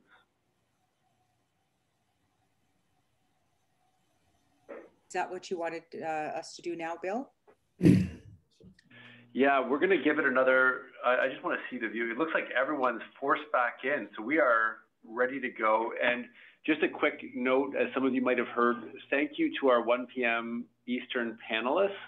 We're going to actually start that panel in about 15 minutes because we want to give the opportunity for each of the breakout rooms to read back the 1 or 2 key takeaways from that. And I can't emphasize how important this this brain dump and input is for CORD that's right now working on its submission to Health Canada, among other key documents and interventions and engagements with governments and health systems across the country. So where is group 1? Who is the leader or the Bill, I was a scribe. Okay, Rob, good to see you. Good to see you, Bill. So I'll get going, moving things along quickly. We basically had 3. So if you allow me the privilege to take 3, Bill, instead of 2. But certainly the first one, which was front and center, was to move as fast and as quickly as we can to a German model, speed up access and numbers of drugs that are available to rare disease patients. Secondly, a greater alignment between HTA bodies and the regulator, integrating on how data is analyzed is one of the specifics. And then really the third one is increasing the ecosystem in Canada and really reinvesting in research and development so that we are moving forward with new therapies and new treatments available in Canada, clinical trials and all the associated spin-off effects of clinical trials. So those were the top 3, Bill. Amazing. Thanks, Rob. And if Rob or previous speakers have already said one of the priorities, we're just going to put a pin on that and just say, German model or HTA, et cetera. So let's go to group 2. Who is the lead or scribe from group 2? Bill, I don't know what number I was in. So. Well, Sylvia, why don't we go with Sylvia's group then? So if I say group 3 and you're in, why don't we start with, go for it. Okay, so Sylvia's group. Okay, so excellent. So somehow I self-selected as the leader and scribe. So we actually didn't focus strictly on the top items. We kind of went through a number of items, but I'm going to just put them in order and do the first 3 that we discussed. So the first one was the criticalness of clinical experts. So having clinical experts that actually have expertise in the area and have treated patients with the disorder. And perhaps the idea of having more than one person as the clinical experts, because I know at the provincial level, sometimes it is one person, and then there might be a possibility of transparency about who the team is so that you actually know who's making the decisions. So the clinical expertise being really relevant to the disease being looked at was our first point. The second one was around equity across the provinces, and this was felt to be probably the biggest challenge that we have here in Canada, and whether we should perhaps look at other models in the world, like the UK model, would that work for Canada? And moving to basically the idea of having greater alignment across the provinces so that access is more coast to coast. The third one is about patient engagement. So ongoing patient engagement is important, and the lived experience is essential to understanding the impact that these disorders have on people. And so there should be a built-in mechanism to include patients. We did bring up the whole CADTH submission idea, like that or something different, but basically something baked in. And I think we did briefly discuss the unique nature of the R&D and whether we are in Canada because of our small market, and whether we could connect more internationally. Those are probably all our points. Except, okay, yeah.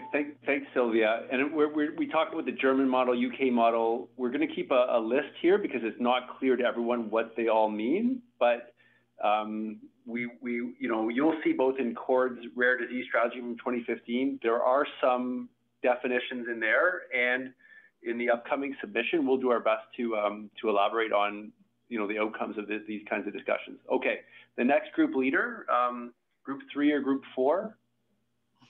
I think group 3 is us. Okay. So the first point we would like to put forward is evidence generation. So we should probably reimburse more easily, assess value, and generate evidence, and then reassess again to make sure we cope really with the decision. So this includes using international real-world evidence data, because there's never enough data just in Canada. The other point would be to implement genomic testing in clinic coast to coast, and this will help to enrich our database of patients well characterized.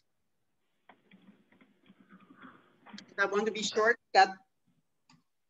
Excellent. Thank you, Nathalie. And who's next? Group 4 or 5? There was a couple of rooms that weren't full, so or had to move around. So who's next?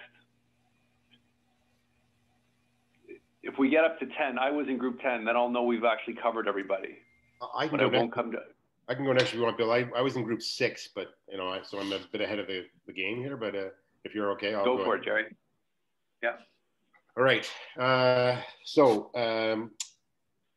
Key point, it was sort of discussed already, but I'm going to make some distinctions here. So treating physicians should be driving clinical decision-making and should be involved in reimbursement, decision-making, and evidence gathering.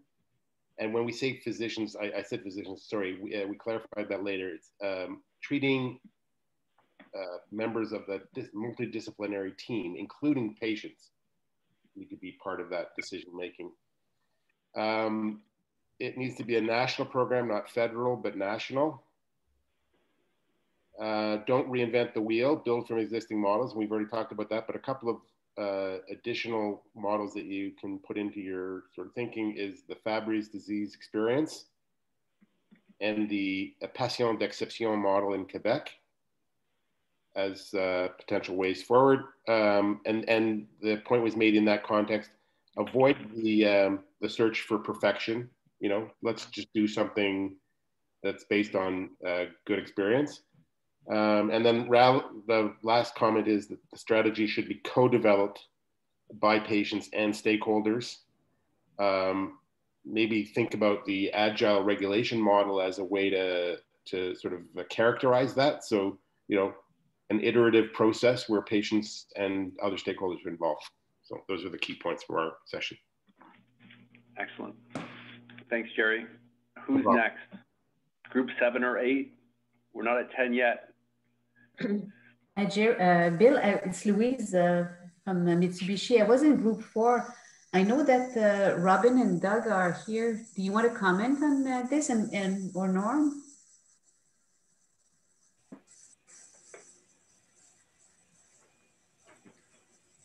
Or maybe I can go very high level if it helps. So there's a few things I think that were already said, but one of the points that were raised is that many people like the European models, especially the German model for early funding. And then as we pursue as the industry pursues the negotiation, then there's like value-based models that can be assessed. Another key point was around the real world, the evidence that was mentioned earlier. A key point was possibly consider a national registry for rare diseases, where then it could be segmented within the different diseases with metrics that apply to these diseases as we move forward. And if this were to be considered, the other element was that these be held by a sole one overarching committee to make sure that every time there's a new disease or that there's new metrics that we put into it, that they be done in a timely manner. And the other element, I think, was considering innovation, whether the new treatment will bring innovation to treat symptoms, to treat a cure, or what type of innovative value does that new treatment bring to the marketplace, especially when you have to consider that if ever you're coming into a very or highly genericized marketplace. Thank you, Louise. That was great. So that was 4. How are we doing for the middle numbers? Anyone else? There's a bingo game later that we're going to be playing. Who's next? I don't know. I can go. Okay, go for it. Sorry. It's Joan and I was group 12, so I'm above 10. By the time you hit group 12 at this stage, everybody's pretty much covered all the things that you were going to say. I think that the couple of things that are different for us and just comments. One of the participants had mentioned that really the town halls were a wasted opportunity. There's so many more issues than just the high cost of drugs in a rare disease strategy, and to focus just singularly on that was a wasted opportunity. The other thing we did talk to about as well about looking at other countries, and we focused, our 2 focuses were the UK and Germany. But again, the one thing we noted was, I mean, we'd like to have a national or a federal strategy, but as long as the provinces have control over healthcare, some of these other models are not going to be able to work very well or just be transposed or transferred to a Canadian model. If the things we were going to focus on, we'd focus on patient values, not high cost. We'd focus on interim access during approval, make sure that early access is imperative. And we would also, because government can't understand all of the diseases, we want experts on panels. And the thought was, do we need a separate agency outside of CATA? Those, I think, covered most of what we, and basically, the problem we have is a problem that it's been addressed before, other places. Somebody's got a solution. We just have to go out and find what works for us. And you've heard me say it before, and I'll quickly repeat it because somebody brought it up early, the UK model. The United Kingdom is a federation, has got 4 countries within it. And so it's a framework, and every country can actually implement the strategy in its own way. And so there are some federated models that even Germany's a federation too. So maybe that's something that we need to look into, is some experts in cooperative federalism to be able to achieve this kind of thing. Because I heard that from Jacob and everybody, hey, they figured it out. What's wrong with us, right? Okay, who else wants to go? Because if I'm not hearing from, okay, that's great. Thank you, Danielle. No, it's Manon, team 11. Oh, Manon, pardon. Danielle's I will beside you on my Zoom screen. No, I will be the next. I'm 9. Okay. Okay. Thank you. So I'm team 11. We identified that the 2 priorities we identified were equity of access and international clinical expertise and data. So for equity of access, and sorry if I'm repeating what's already been said, I was focusing on getting the email, so maybe I didn't hear what was said. So we had addressing provincial inequities in drug access and patient out-of-pocket costs. Also, there's a need for central funding and separate drugs for separate program for drugs for rare disease for the whole country. We determined that we need to develop metrics on drug approval time, drug access, patient diagnosis, and centers of excellence. And also the patient needs to be involved in the entire process of the drug life cycle. So research, drug development, drug approval, reimbursement.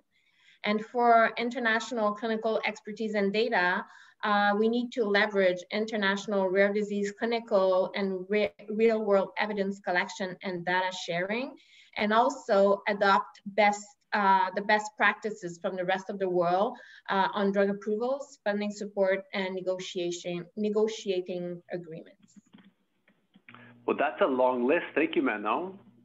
Danielle, do you want to go next? And then we'll do one more group, but I think we're running over time, so we might save the rest for email and the chat group. So Danielle, and then Rachel.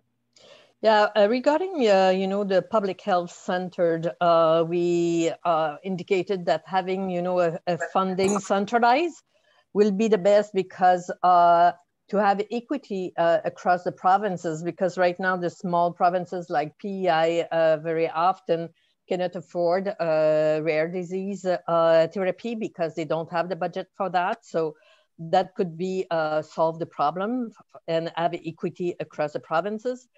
The other one would be to, like Fabrazyme example, to have a centralized expertise to evaluate the patient and make sure the approach for a specific rare disease should be standardized, or at least consistent, because we had a patient in our panel, and this patient indicated that the diagnosis done by a specialist in Canada was very different than in other jurisdiction, and she had to go to US to get the proper treatment, because in Canada they didn't have the expertise. So that could help, to have a standardized approach for the treatment. And again, we looked for the UK model, where it's possible to have a rapid access with a budget which is provided by UK to get access to the drug. And also the other point is, we talk about patient, but the point which has been highlighted is patient-centered is fine, but the patient is a person. Okay. Thanks, Danielle. That's really helpful. Okay, we're going to go for two more in 47 seconds or less. I see Liliana, can weigh in, and Rachel, and I hope we got everyone, but if not, we're going to go back to email. So Liliana and then Rachel. Okay, thank you. So similar to the themes that everyone brought forward in terms of equity, sustainability, time is of the essence. Those were the core components of each of the suggestions. I'll ask Lindy to pipe in as well quickly, but one key thing that was brought up early into the conversation was the piece of early diagnosis and the impacts it could also have in actually making efficiencies in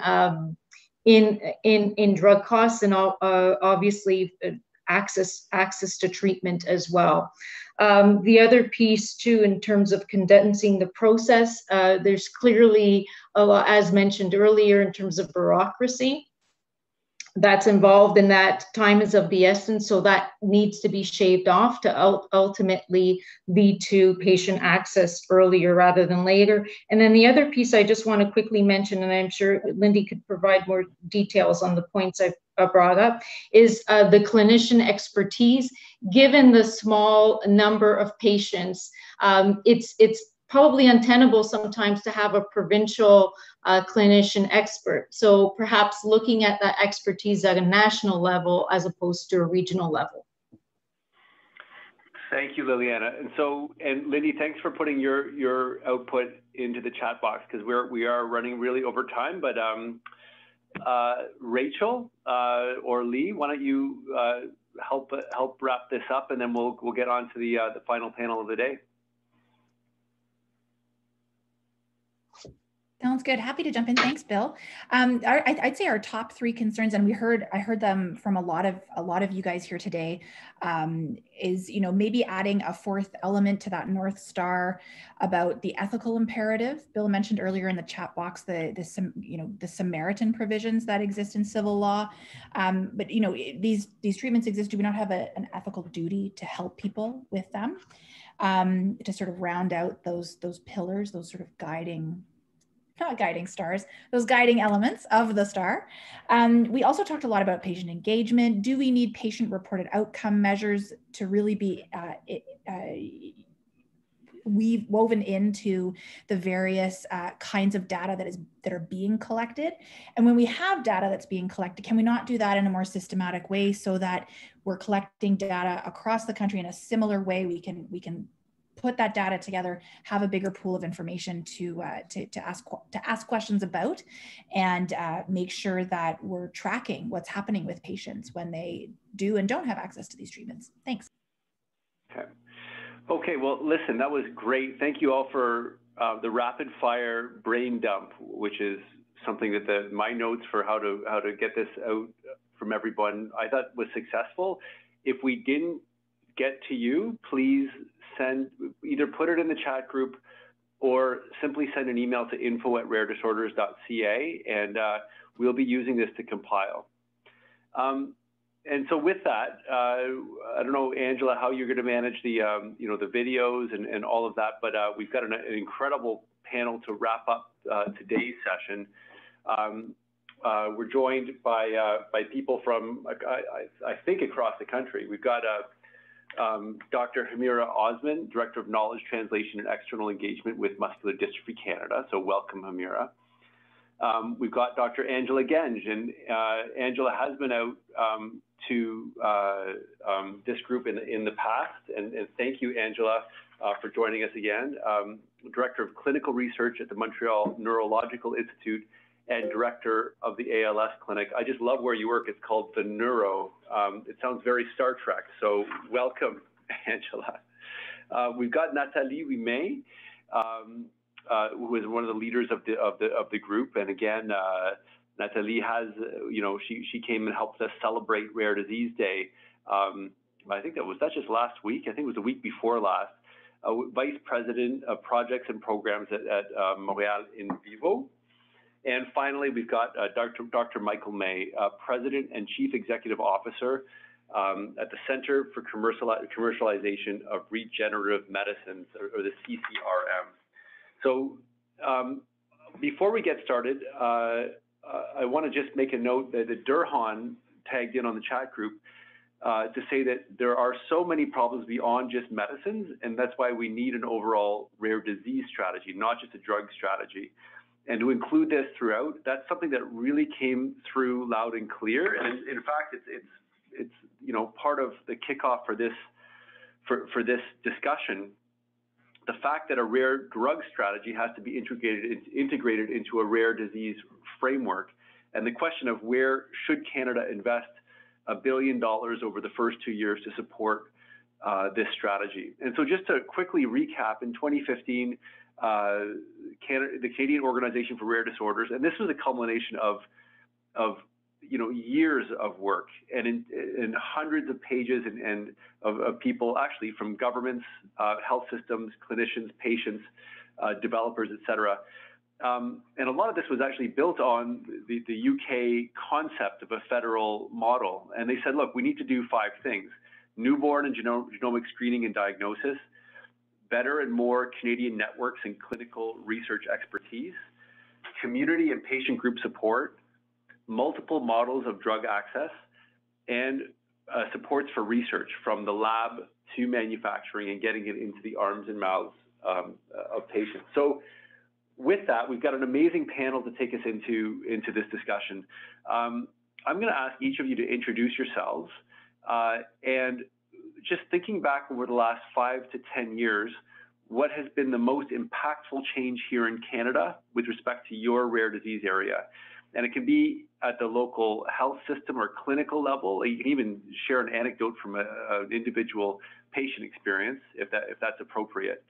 Or at the provincial or national or even federal level, or even thinking beyond Canada. So just what has been the most impactful change on the lives of patients and your ability to do your job here in Canada with Rare? So maybe we'll start with Muscular Dystrophy Canada and Dr. Osman.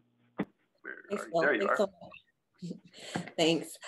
So when I looked at this question, I should first start off by saying that Muscular Dystrophy Canada is an umbrella organization. We represent patients, family members, clinicians from a group of different muscle diseases. Today we heard from Susie around SMA, but we represent individuals with Duchenne muscular dystrophy, a number of different disorders. CMT can be examples as well. And one thing I would say is there have been a lot of developments within the past 5 to 10 years. SMA is a great case example and one that we often bring up when we're meeting together with CORD. We have seen in the past 5 to 10 years approved treatments. We have 2 approved treatments for SMA in Canada. We have one that is under approval right now, or under review, I should say.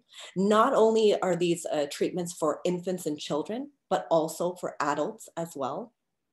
We're also seeing newborn screening. So newborn screening for SMA has been approved in Ontario this past summer, or summer of 2020.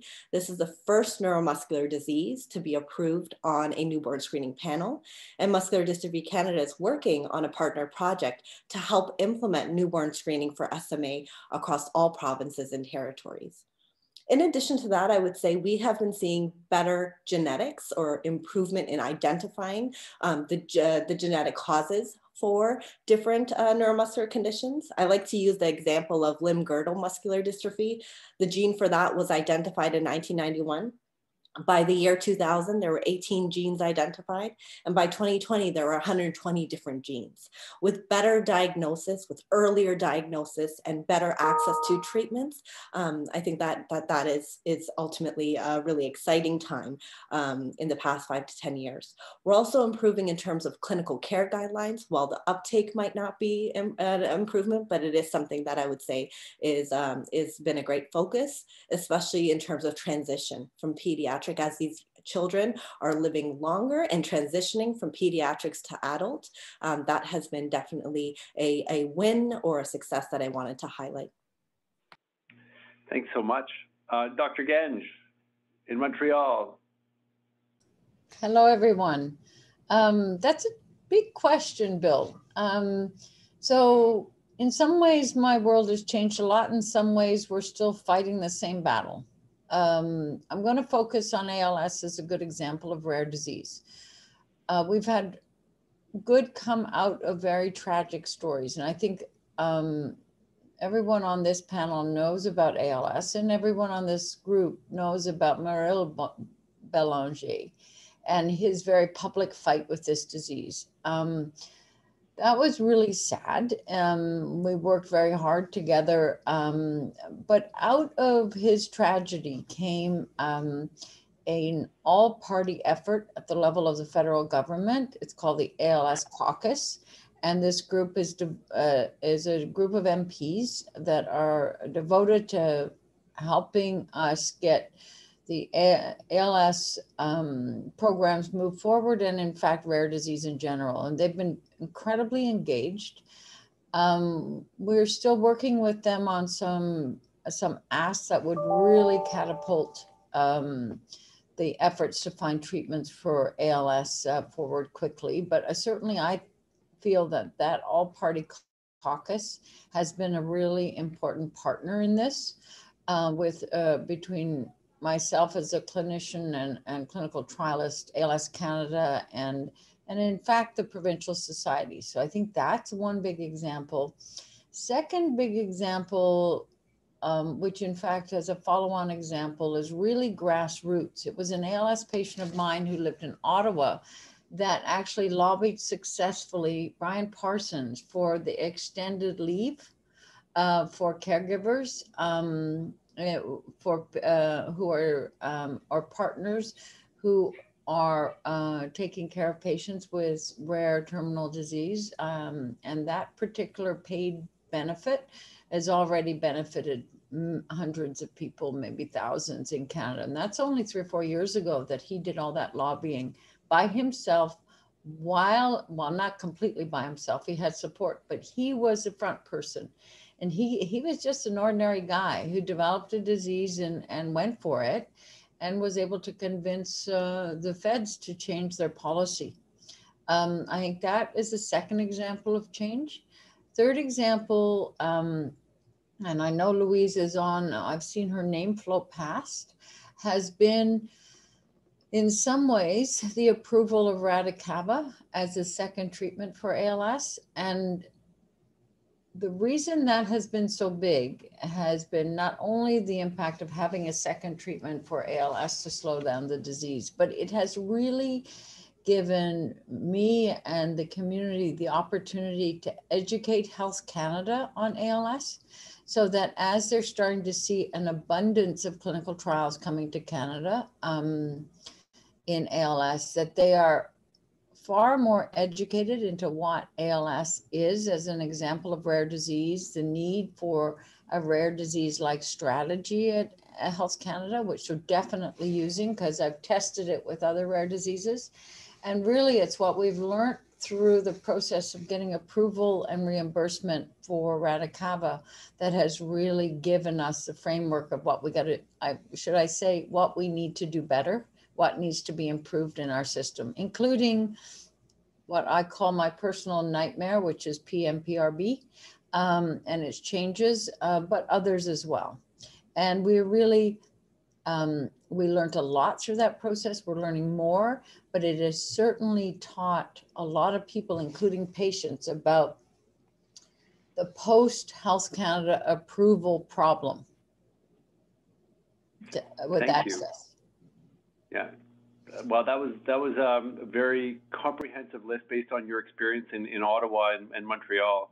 And that's just a tip of the iceberg. That's something you do on a big corner of your desk. Other than that, you're treating patients and researching new medicines, right? So this is yeah. So that my part-time job is the CRU, which we have 120 active trials right now.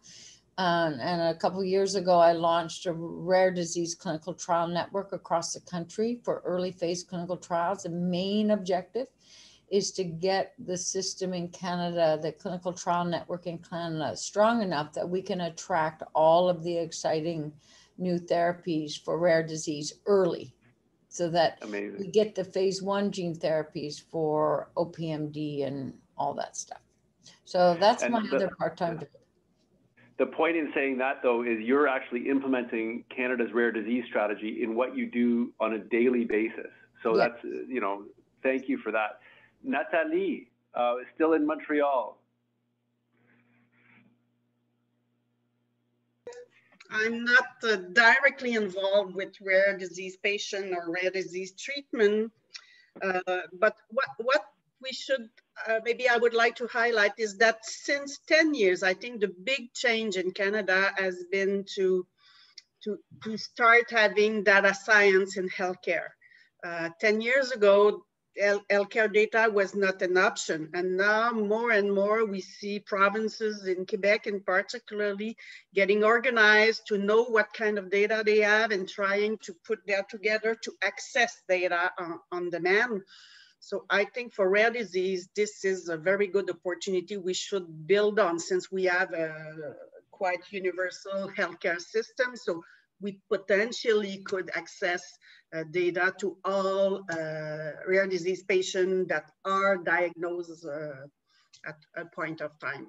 The other point I would like to put forward, it's a bit related, is genomic improvement in science. So with all the knowledge we have now on different variant, genomic variant that can identify a disease, we now have treatment to repair the genome to help healthcare patients. So this scientific improvement, which is also a good force in Canada, is also something we should build on to develop our strategy, I believe. Thanks so much. And Dr. May, I believe you're in Toronto today, is that right? Yeah, close by Toronto, but thanks, Bill, and a pleasure to be here. So I run the Center for Commercialization of Regenerative Medicine, which is mission is to accelerate the development of technologies and products and to launch new companies in and around cell and gene therapy. And I would say, what's changed the most over the last 10 years is just the the pace of technology development, including, development of the gene editing tools and other related tools, which are really having an impact. And also from a commercialization perspective, the kind of the prevalence of a rare disease strategy driving the launch of a company. I think that there's, it's much more of an option than it was years ago. And just a little bit of, about the CCRM model. I mean, we work with key stakeholder groups, academic researchers, clinicians, industry, and investors to create the right kind of an ecosystem for commercialization. And then my team adds gap filling infrastructure and expertise to evaluate technologies, bundle them into companies, and de-risk them. But we also work with industry partners to provide services that attract investment in companies to Canada, but also build capabilities for helping those companies. And then the third thing we do is act as investors, kind of early stage seed investors. And I just wanted to provide that context because CCRM is a public-private partnership.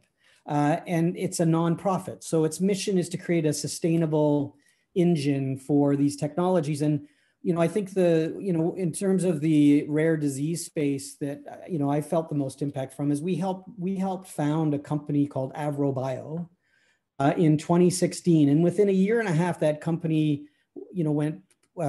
started clinical trials, went public in the lysosomal storage disorder area, now run a series of trials. And actually CCRM exited from that company when it went public. And we've used that money to now reinvest in new companies, in funds, which I think is part of this need in the ecosystem to create, sustainable nonprofit support for, diseases that, seem challenging from a commercial perspective, but really which require new ways of thinking.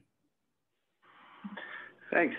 That's great. In fact, I think you actually answered the second question, which is, how have you worked with others? It seems, Michael, that you work with everyone possible to be able to attract more investment in gene research and clinical implementation here in Canada, so we don't have to send as many kids to the States for stem cell transplants and whatnot. And hopefully more of that can happen at St. Justin in Montreal or McGill or at Sick Kids in Toronto.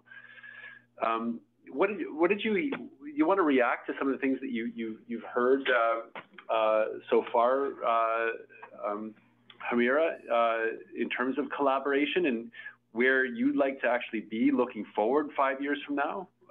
We've heard a bunch. We've got a lot of feedback from the last group in terms of all the the obstacles and facilitators and where we want to go. And we now have some of the experts across the country on actually making change. Are you more optimistic now after hearing some of the things today, or more pessimistic? I'd definitely say optimistic. I just want to use this opportunity to kind of reflect also on the brain dump where it was mentioned around clinical expertise for rare diseases. And when I was thinking of this question around collaboration and opportunities for collaboration, one thing that was highlighted in that last session was around leveraging rare disease registries from around the world and collaborating from an international perspective. And then also, so MDC is currently funding and partnering on a neuromuscular disease network for Canada. This is a pan-Canadian network of clinicians and patients and researchers and stakeholders. And the idea here is by collaborating, we are able to help support this rare disease strategy. So having such mechanisms, I think, will be really helpful. I already mentioned that even partnering with industry in terms of having a pilot program to introduce newborn screening is innovative, it's different, it's not how we would want to typically run things, but it is a way to pivot, to shift, and to help move things along in a quick way. So yeah, Bill, I would say overall optimistic. Okay, thanks.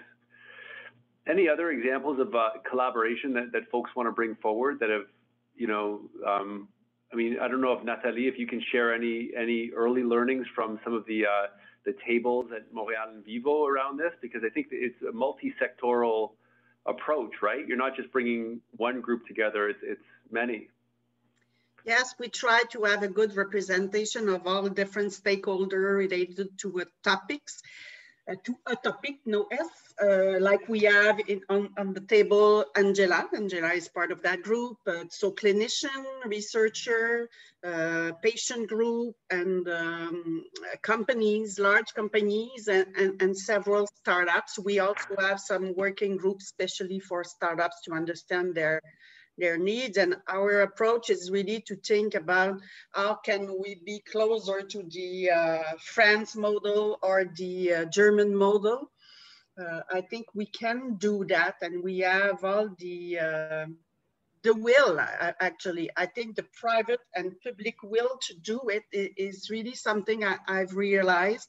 People want to work together, and I think we should get that opportunity to really push forward and having a structuring proposal, you know, just as we said, everyone said around, and not just a price strategy for drug for rare disease. It's only a small piece. We are such a small market that if we don't have a whole environment that will be open to attract private investment, attract a clinical trial, we will never be there. So we really need to have a whole ecosystem. And I really like your model to the CCRM. It's really what I was having in mind. I didn't know that you exist. I think that if we want to take the 1 billion of the federal government, we need to think about something that could be sustainable with time. Part of it could be to invest in company and get comment ça dans des actions to get, voyons donc, you know, royalties, interest within the company. So bonjour. Shares. Ah, yeah. Shares, ben oui. So that you can reinvest in a not-for-profit. And this money, I don't think it's the way you do at CCRM, but I think that, you know, federal government is talking about national pharmacare to really have a national insurance to pay for drug, because even if it's covered 80% by your private insurer, if it's a $100,000 a year, it's quite a lot of money for everyone every month for a small family. So maybe part of that chunk of money, we could have a bucket to try to help to cover the other 20% that needs to be covered to help really patients to have access to good drugs. So I mean, we should think about that chunk of money and try to go as far as possible with that, and to really have something that will live on the long term. Yeah, Bill, could I respond to that? Ben oui. Yeah, I mean, yeah, I think that's the right way to think about it. I mean, at the early stages, you want to take that billion and leverage it immediately with other support partnerships, whether that's the private sector or whatever. The initial is a leverage point, but then I think that I think there are commercial models that, and if we think bold enough and consider that, you know, $1 billion as not all of it, but some piece of it as an investment in industrializing or commercializing, because you really need to do that to get products to patients. But if you consider that to be an investment that Canada makes that can be realized in other countries, so it's not just the Canadian market, it's something we can export, then really what you might be able to do is to, you know, have a return on that $1 billion that will sustain investment in this field for much longer. And in fact, I would think if we come up with a novel plan to do that for the government, they will be quite impressed and more apt, I think, to accelerate and support, where they see themselves as getting a different kind of return, and also relieving them of long-term support by creating a sustainable model. And it's creating Canadian advantage from investment from the government. And it's just 1 second, Bill. It's maybe an hybrid between the, the charity sponsorship. I mean, you bring different stakeholders for risk sharing, but you can also have incentive to so many different things to really, j'ai perdu mon idée. It will come back. So basically, Michael, no, you're what saying... I mean is that we have several go. models in Canada that are very close to that already.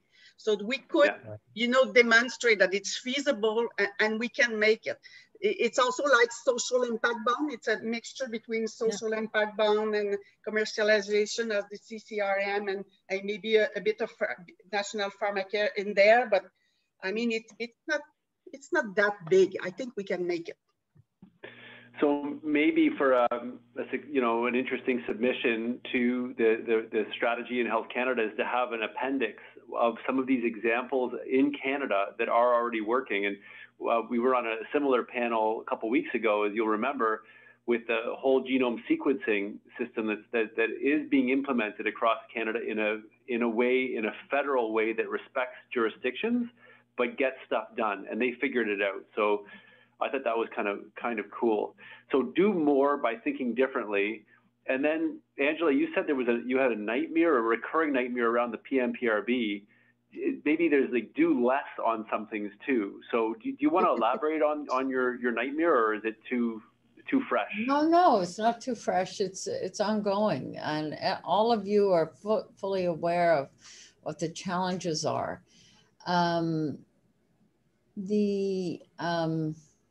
problem that we all see is that we can make Health Canada as efficient as we want to make them.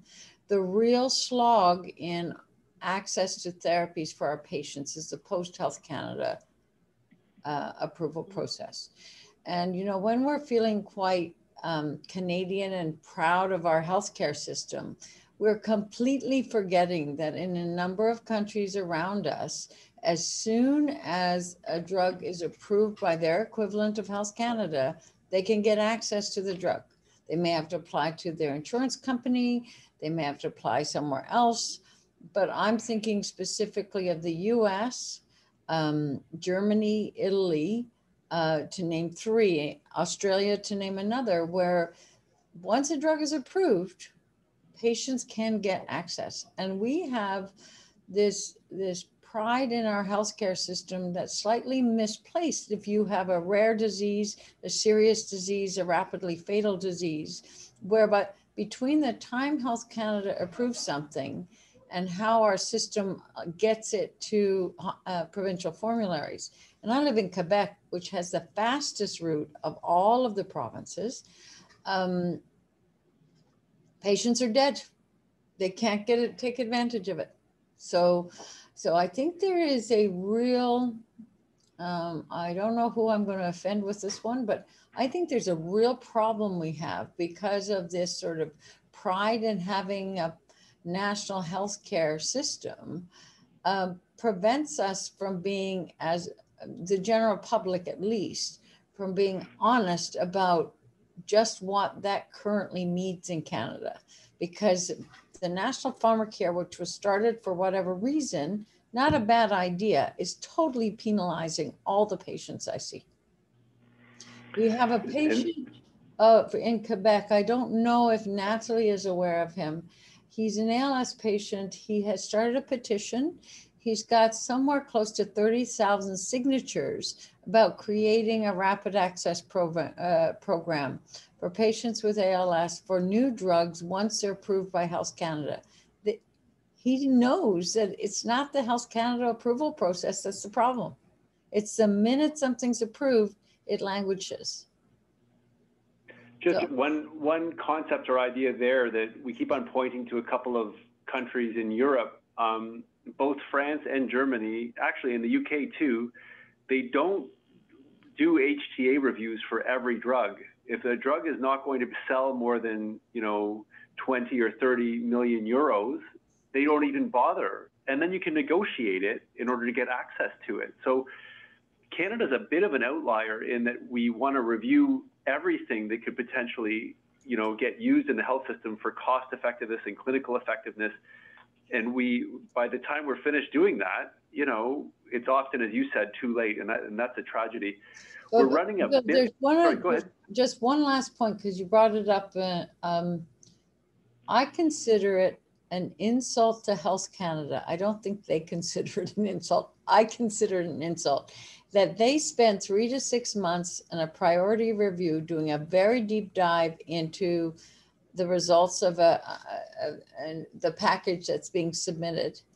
And PMPRB, with far less background, far less scientific validity, repeats the whole thing and says it's not useful. Like, I have a huge problem with the fact that you're allowing a para-government agency basically undermine what Health Canada's just spent 6 months reviewing. And I've sat on all the committees, the INES, the CADIT, the PMPRB, I've sat on all the committees, and I think there's a problem. And thanks, Angela. That was very helpful. Now, maybe we'll leave it with one final statement from each of you, and then we're going to turn it back to Durhan to explain what we're doing tomorrow. Why don't we go back to Humira? And what are your final thoughts for this group, knowing that we're at the halfway point through Rare Disease Conference? Tomorrow is going to be a big day too. What are your final thoughts on what we can do with that $1 billion and really smartly?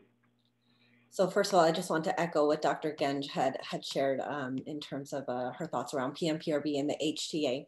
As a representative of a patient advocacy organization, I think I would want to use this time to highlight that when we're thinking about this federal model around this national strategy for high-cost drugs for rare diseases, the involvement of patients and family members need to be embedded at every single level. And even considering HTA was mentioned today, thinking about the impact rare diseases or treatments have on family members and caregivers, and that needs to be included as well. So I would say that that is a key component. I talked about leveraging global registries, the point of also even talking about whether we need HTAs for some of these ultra rare disorders has been mentioned as well. I also want to take this time to mention that I think we need to have further or more meaningful involvement of patients and families. So for example, as part of my work, I submit to CADIT and to INES. And sometimes I wonder how meaningful or helpful or impactful that is in decision making. And so I think my note would be, as we're developing that national strategy, to think about how meaningful it is. And then how helpful is it that I submit to CADIT and INES, and then I also submit to BC on its own, and provincial, same process gets repeated again. So thinking about streamlining and efficiency there in terms of patient input. Thanks, that's a great suggestion. Michael, final words before the end of this afternoon. Yeah, thanks very much. You know, our mission is to generate health and economic benefits. And so thinking about, you know, I'm always thinking in commercialization about the economics. And I think sometimes that's a difficult conversation to have because everyone focuses on cost and, you know, is it worth it? And so I think that we need to change the paradigm for the government, that this is an investment, and that Canada can benefit both economically and its patients. And the second point is it this really, if we get the ecosystem right, and that's why I really, you know, love engaging this group. If we get the network right, if we get the ecosystem right, everything will take care of itself. It really does require that high degree of collaboration. And the third is, and this is part of the pitch to the, you know, to the government, is if we can tackle all the challenges of rare disorders, whether it's the urgency of regulatory approval and the health economics and the challenges of manufacturing and the small market sizes, it opens up the door for applying these, you know, future medicines to broader applications. If we get it right and focus on that as an investment, you know, we can be global leaders in a broader area of industry.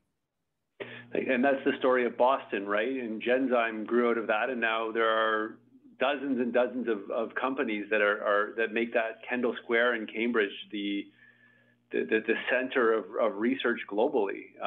Moderna is there, right? Yeah, but rare disorders are not the exception. We should be using them as a driver.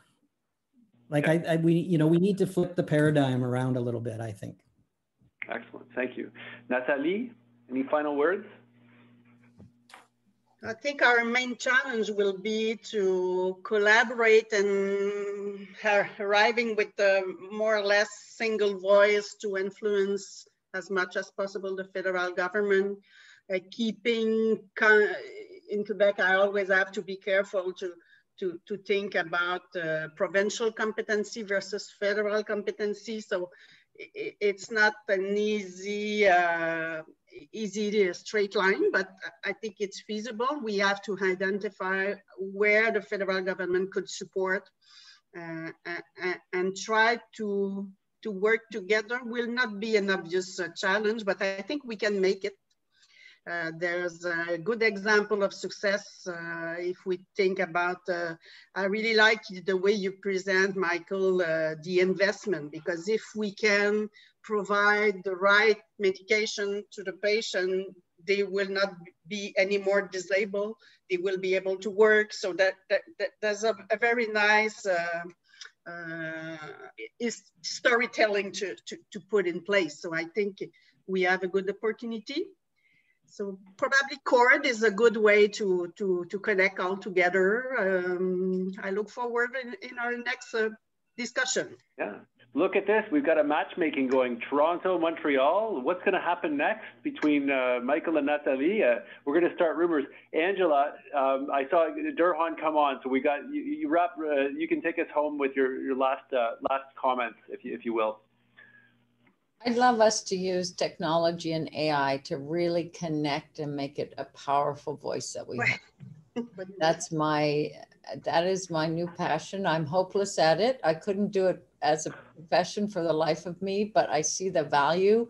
And it isn't just for research, it's for patients, it's for patient recruitment, it's for trials, it's for advocacy groups. I think that's the power of AI, not just making video games, but actually doing something for patients. It's what's changing the lives of our patients who are at home now.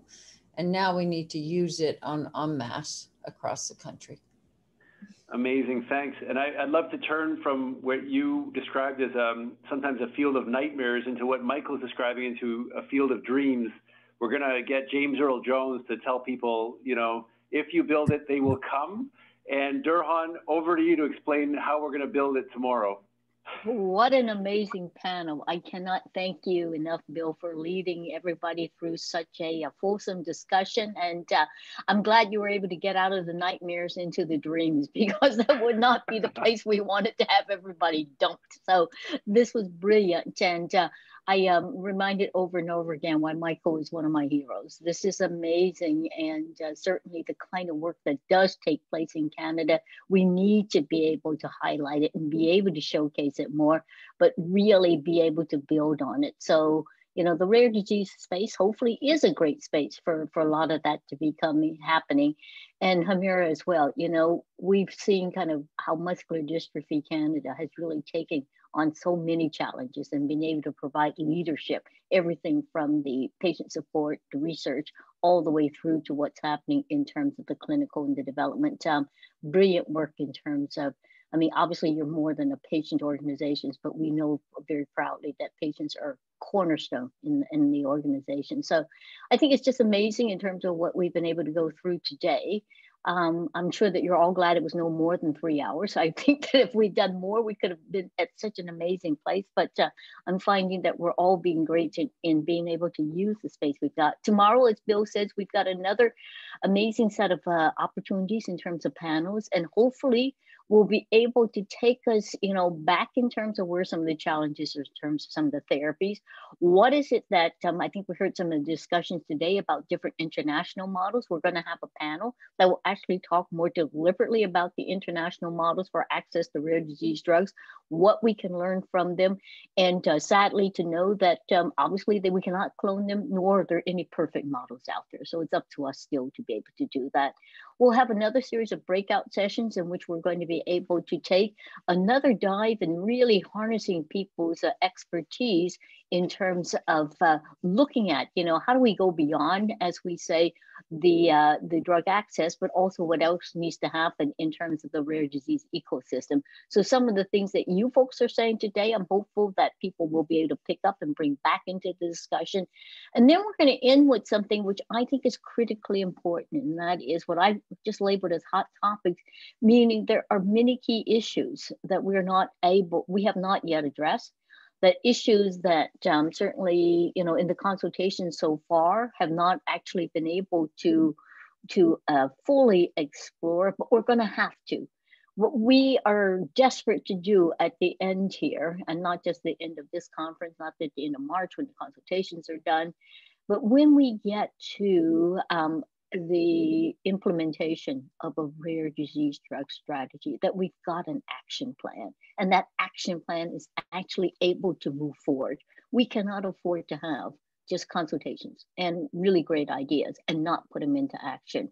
Somebody asked me, you know, what's different between this and all the other kind of, you know, frameworks, proposals, strategies that have come out, which really have not necessarily, you know, turned into actual plans, except for, you know, what's been going on the ground. What's the difference? And I say we have $1 billion on the table.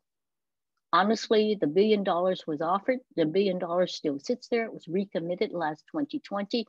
If we can't do what we need to do for $1 billion, then, you know, I'm not sure who's going to be able to do it. So we have that opportunity.